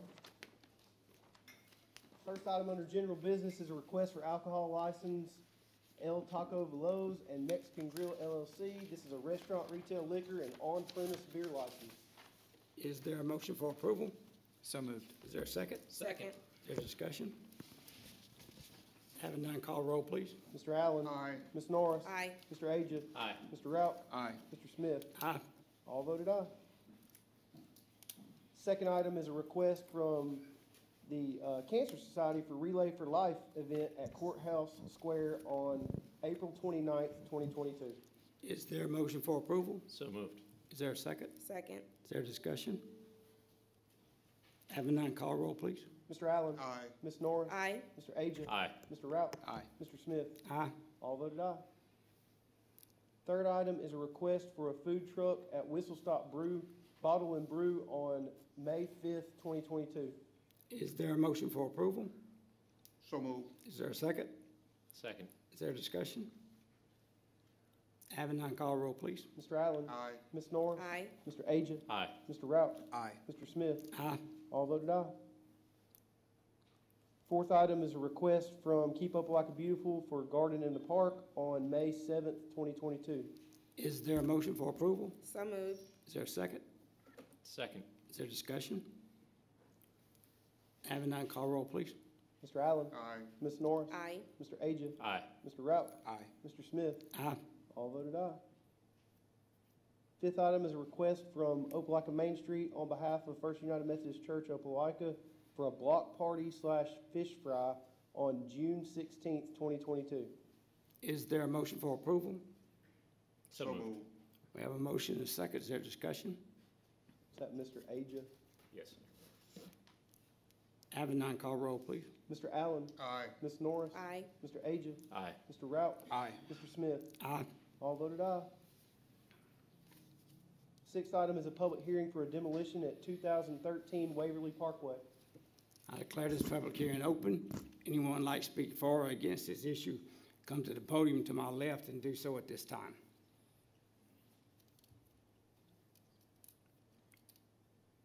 Having no one, I declare public hearing closed. Seventh and final item is a public hearing to amend the zoning and ordinance map, 2800 block Society Hill Road. This is 40 acres from C2 and R1 to C2. This item has been requested to be removed from the agenda by the owners and their representative. Is there a motion to remove the item from the agenda? So moved. Is there a second? Second. Is there discussion? Having none, call roll, please. Mr. Allen. Aye. Ms. Norris. Aye. Mr. Agia. Aye. Mr. Rout. Aye. Mr. Smith. Aye. All voted aye to remove. Resolutions, Mr. Gunner? Mr. President, the first resolution approves a travel expense report submitted by Courtney Jones of the Information Technology Department and Lori Hughley of Economic Development. Is there a motion for approval? So moved. Is there a second? Second. Is there discussion? Having none, call roll, please. Mr. Allen. Aye. Ms. Norris. Aye. Mr. Agia. Aye. Mr. Rout. Aye. Mr. Smith. Aye. All voted aye. The second resolution authorizes the mayor to dispose of certain surplus personal property of the city, including 4 defibrillators and a 210 Ford F-100 pickup truck. Is there a motion for approval? So moved. Is there a second? Second. Is there discussion? Having none, call roll, please. Mr. Allen. Aye. Ms. Norris. Aye. Mr. Agia. Aye. Mr. Rout. Aye. Mr. Smith. Aye. All voted aye. The third resolution approves the rental of a fire truck by the Opelika Fire Department from Williams Fire Apparatus at a cost of $20,400. Is there a motion for approval? So moved. Have a motion and a second. Is there discussion? Having none, call roll, please. Mr. Allen? Aye. Ms. Norris? Aye. Mr. Agia? Aye. Mr. Rout? Aye. Mr. Smith? Aye. All voted aye. The fourth resolution authorizes Opelika Environmental Services Department to purchase a 34 cubic yard compactor from Southeastern Scales LLC at a cost of $43,820.94. Is there a motion for approval? So moved. Is there a second? Second. Is there discussion? Having none, call roll, please. Mr. Allen? Aye. Ms. Norris? Aye. Mr. Agia? Aye. Mr. Rout? Aye. Mr. Smith? Aye. All voted aye. The fifth resolution authorizes the police department to purchase a 3-year maintenance contract for security cameras from CDW Government Incorporated at a total cost of $52,008.45. Is there a motion for approval? So moved. Is there a second? Second. Is there discussion? Having none, call roll, please. Mr. Allen? Aye. Ms. Norris? Aye. Mr. Agia? Aye. Mr. Rout? Aye. Mr. Smith? Aye. All voted aye. The sixth resolution authorizes the Information Technology Department to purchase rubric software from CDW Government Incorporated at a total cost of $76,459.52. Is there a motion for approval? So moved. Is there a second? Second. Is there discussion? Having none, call roll, please. Mr. Allen? Aye. Ms. Norris? Aye. Mr. Agia? Aye. Mr. Rout? Aye. Mr. Smith? Aye. All voted aye. The seventh resolution authorizes the Opelika Police Department to purchase 70 bowler route devices from Gulf States distributors at a total cost of $79,775.50. Is there a motion for approval? So moved. We have a motion and a second. Is there discussion? Just a comment, looking these devices up, awesome. Very happy to approve it and look forward to public safety having this additional part of their toolkit. Others? Call roll, please. Mr. Allen? Aye. Ms. Norris? Aye. Mr. Agia? Aye. Mr. Rout? Aye. Mr. Smith? Aye. All voted aye. The eighth resolution approves a refund in the amount of $1,187.54 to Sawyer Stevens for occupational license fees paid in error from 2021. Is there a motion for approval? So moved. Is there a second? Second. Is there discussion? Having none, call roll, please. Mr. Allen? Aye. Ms. Norris? Aye. Mr. Agia? Aye. Mr. Rout? Aye. Mr. Smith? Aye. All voted aye. The ninth resolution approves a proposal submitted by Sane Associates Incorporated to retime 22 intersections in Opelika. This is Phase 2 at a total cost of $75,000. Is there a motion for approval? So moved. Enthusiastically second. I have a motion and a second. Is there discussion? Having none, call roll, please. Mr. Allen? Aye. Ms. Norris? Aye.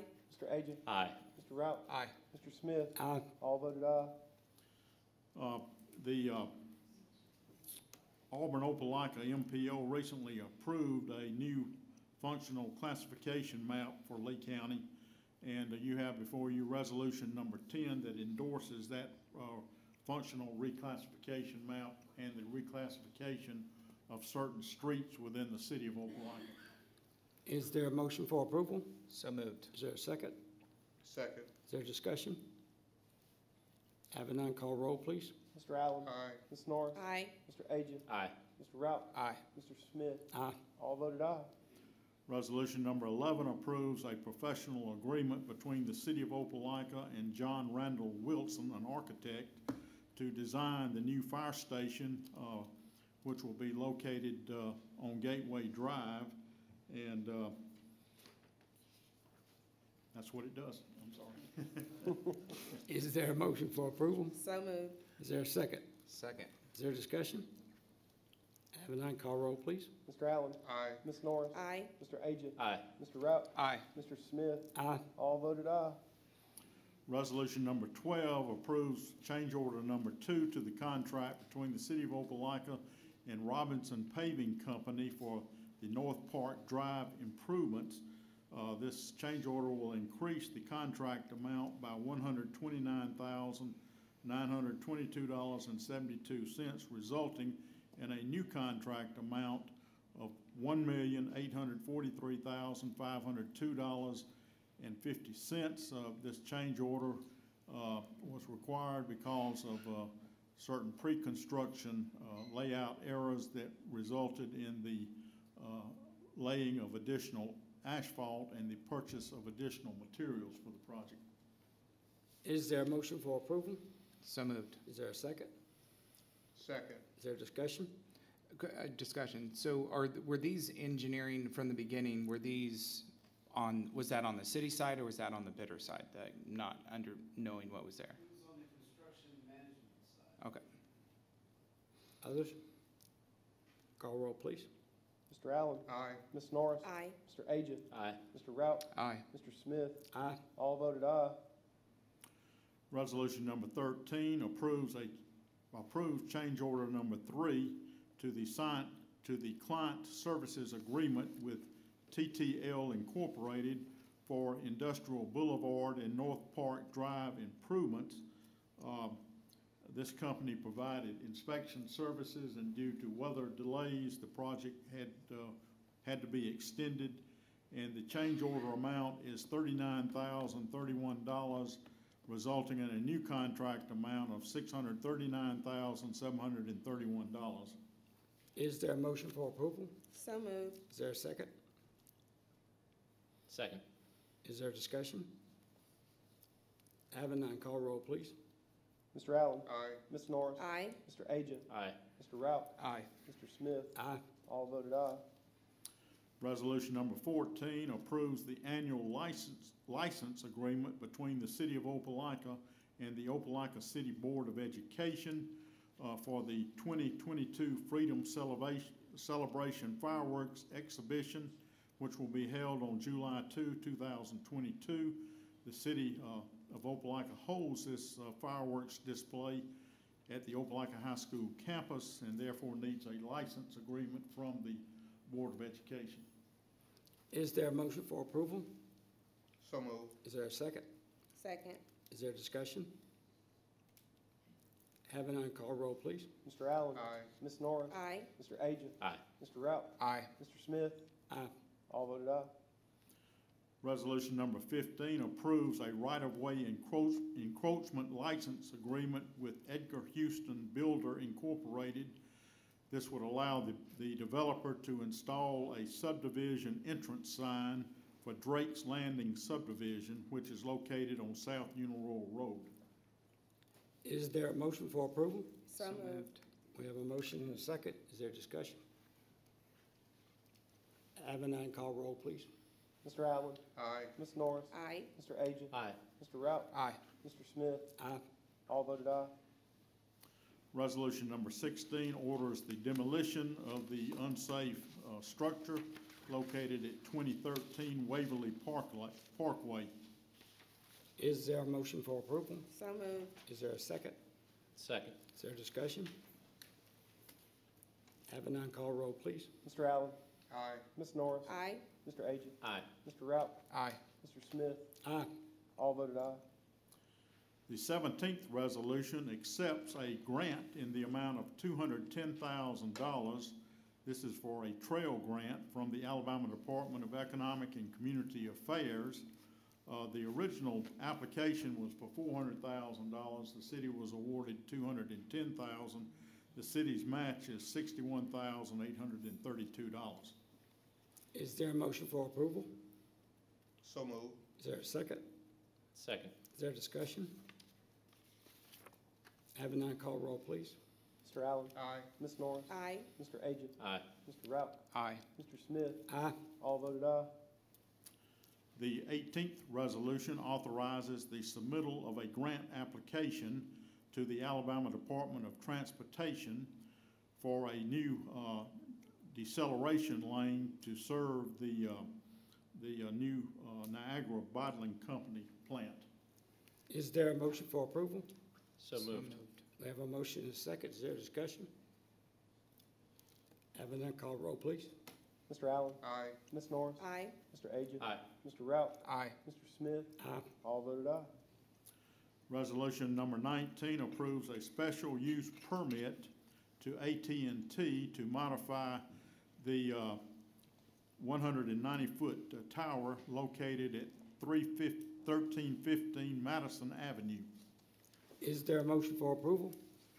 So moved. Is there a second? Second. Is there discussion? Having none, call roll, please. Mr. Allen? Aye. Ms. Norris? Aye. Mr. Agee? Aye. Mr. Rout? Aye. Mr. Smith? Aye. All voted aye. Resolution number 20 approves a special use permit to AT&T to modify the 250-foot self-support tower located at 2000 Steel Street. Is there a motion for approval? So moved. Is there a second? Second. Is there discussion?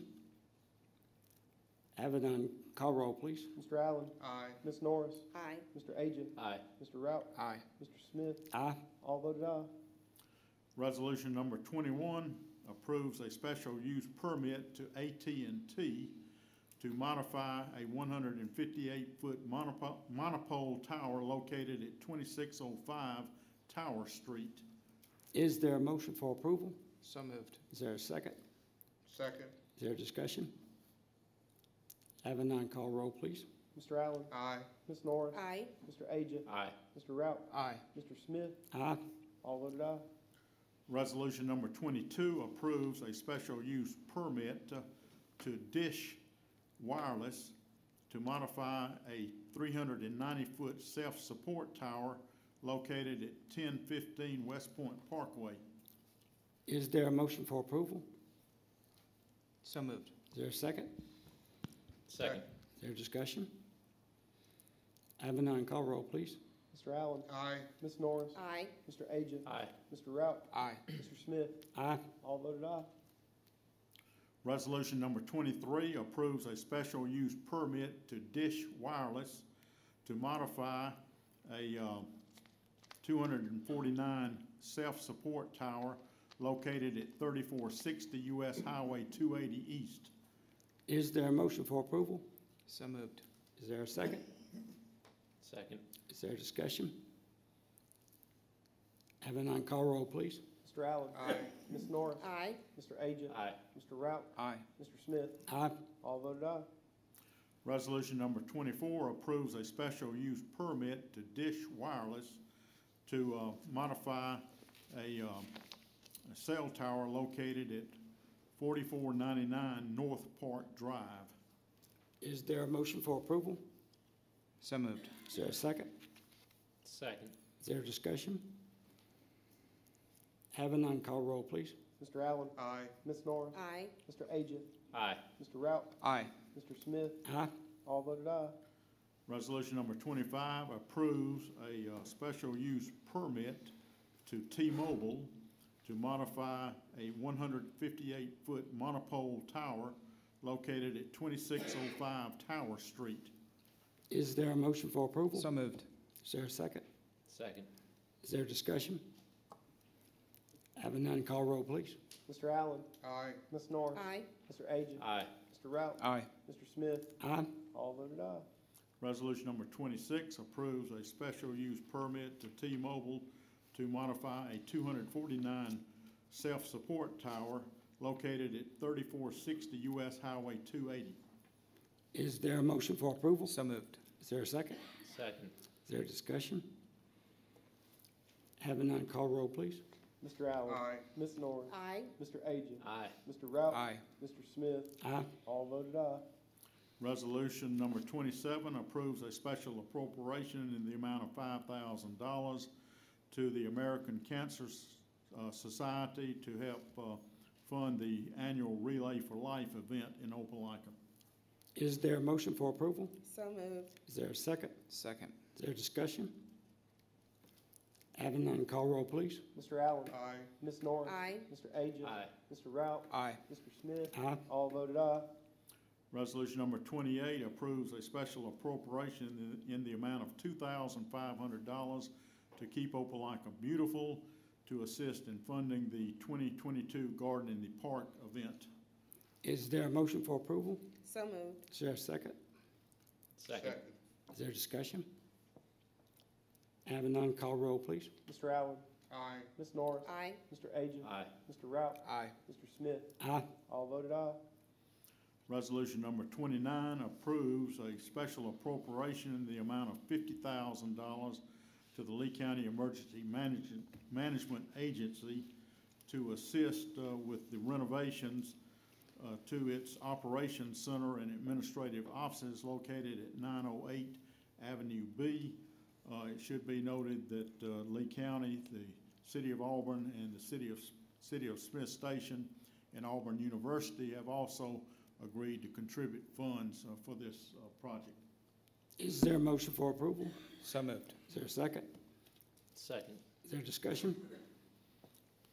Having none, call roll, please. Mr. Allen? Aye. Ms. Norris? Aye. Mr. Agee? Aye. Mr. Rout? Aye. Mr. Smith? Aye. All voted aye. Resolution number 30 approves a special appropriation to Opelika Main Street in the amount of $100,000 to assist with renovation to its new building located at 108 South 8th Street. Is there a motion for approval? So moved. Is there a second? Second. Is there discussion? Having none, call roll, please. Mr. Allen? Aye. Ms. Norris? Aye. Mr. Agee? Aye. Mr. Rout? Aye. Mr. Smith? Aye. All voted aye. Ordinances, Mr. Gunner? Mr. President, the first ordinance is up for second reading at this meeting, and it approves a long-term lease between the City of Opelika and the Opelika Chamber of Commerce for the building located at 200 South 6th Street, which was the old library building. Is there a motion for approval? So moved. Is there a second? Second. Is there discussion? Having none, call roll, please. Mr. Allen? Aye. Ms. Norris? Aye. Mr. Agee? Aye. Mr. Rout? Abstain. Mr. Smith? Aye. 4 ayes, 1 abstain. Mr. President, the second ordinance is before the council for second reading, comes to the council with a positive recommendation from the Opelika Planning Commission.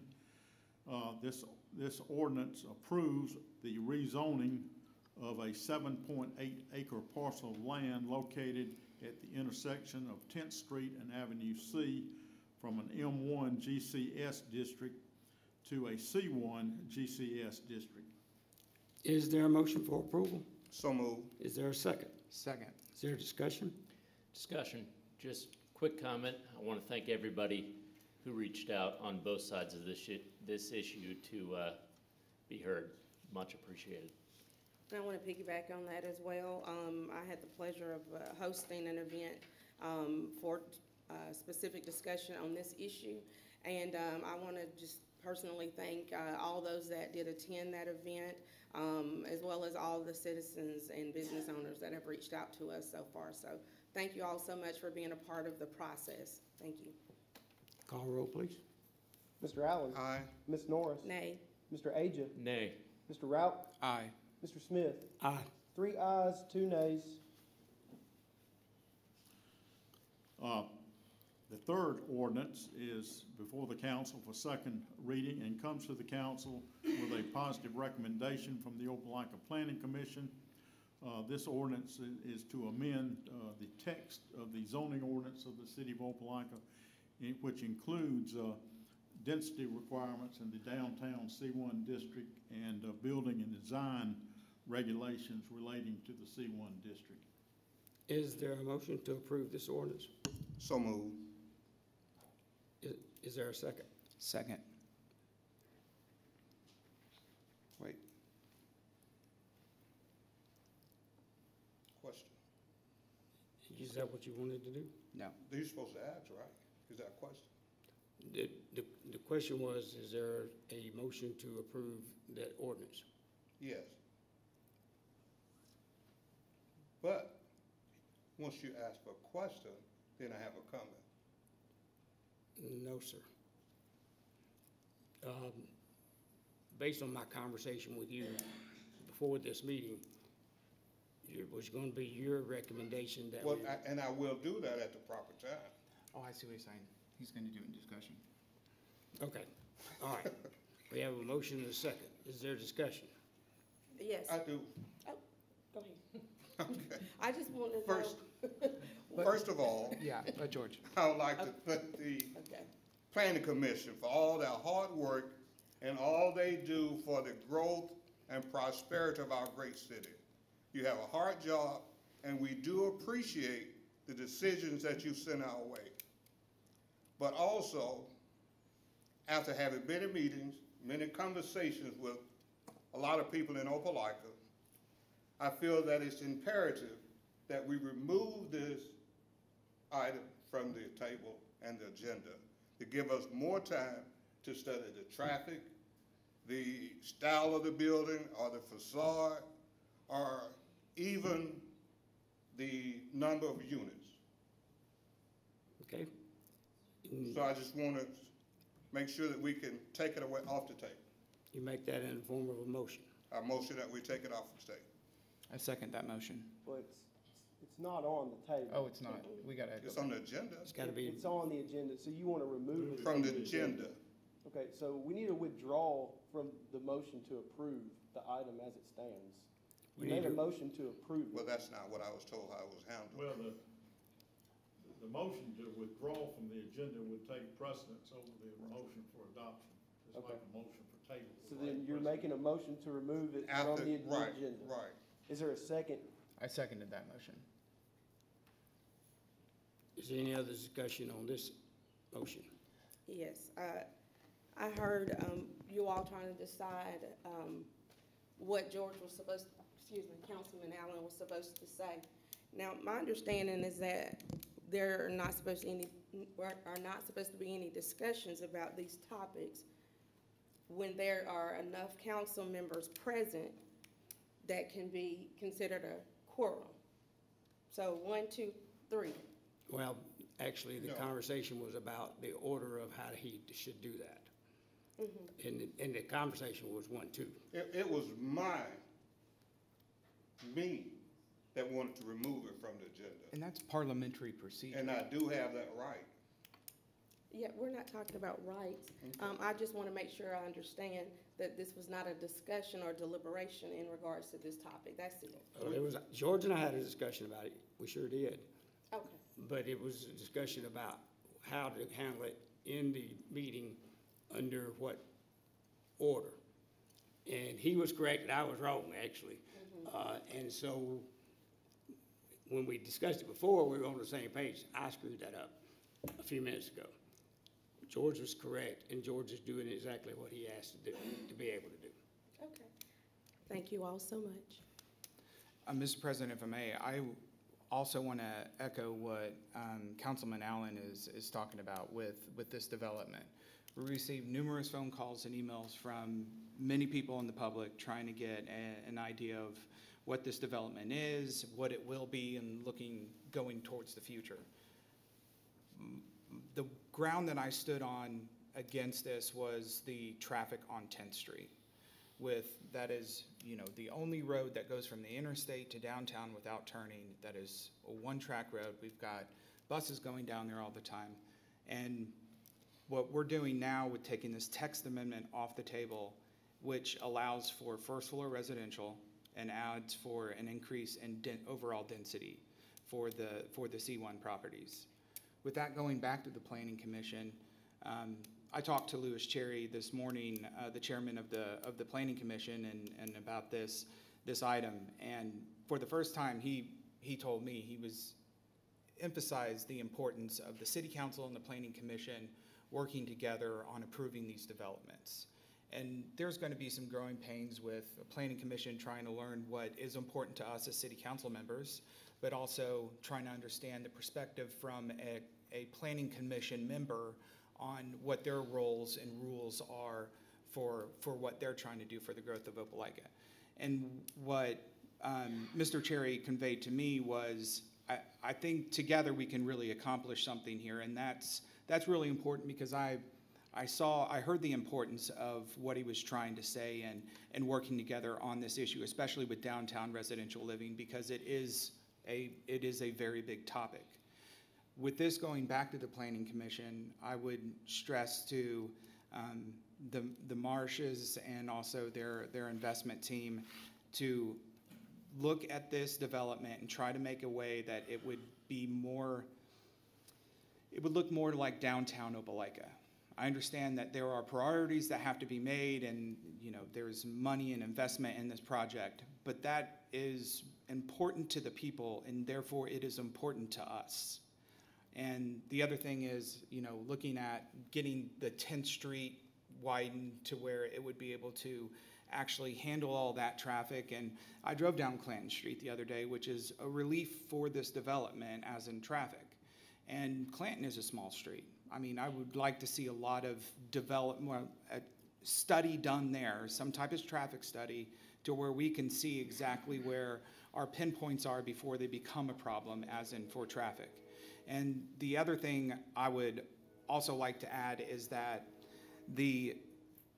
when reaching out to the city council for issues, there are some things that we can and can't do. There are some issues that can stand and don't matter in the perception of private property rights. But I appreciate everyone trying to understand, at least from my perspective to the citizens that I talk to, understanding the perspective of traffic and trying to get that more established.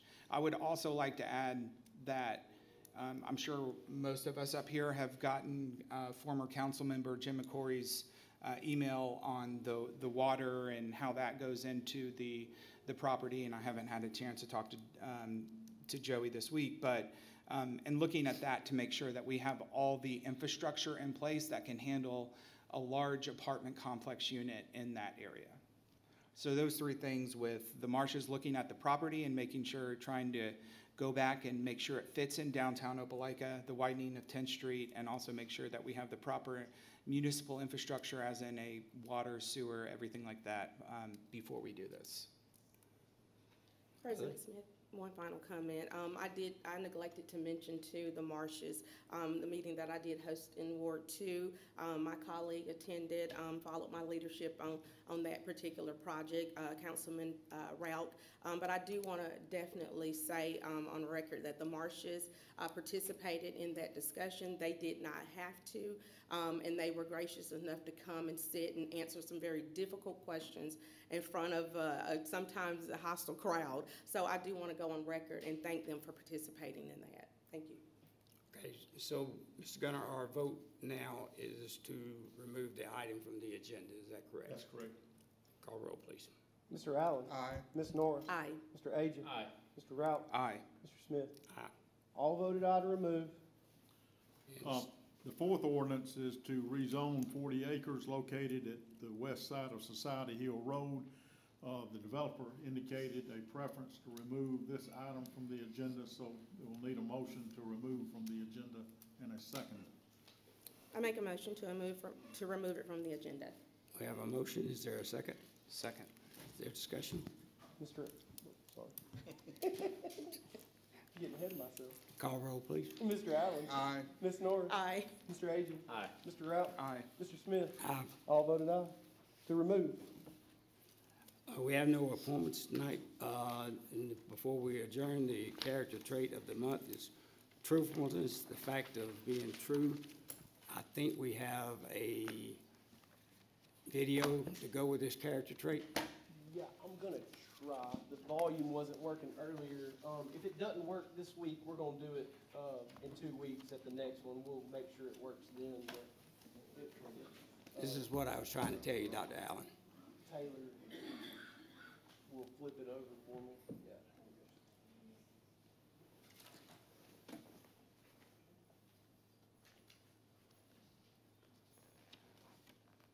Yeah, the volume's not working. I'm gonna have to work on it for the next meeting. Is there a motion to adjourn? So moved. So moved.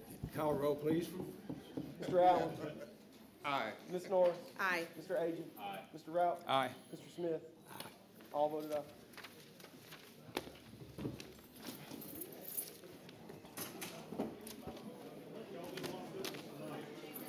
Thank So, you for Erica. your help too. You stepped in right on time. Thank you, ma'am. The building's starting to look good. As always. Yeah, it is. Yeah, absolutely. Hey, Yes. Hey, how's it going? Absolutely. Good, good. That's why I had to ask. But, Yes, ma'am. So what road were you talking okay, about? you don't have to say it again. 30, All right. wait for the list. I appreciate your help with all this. Well, I appreciate your help.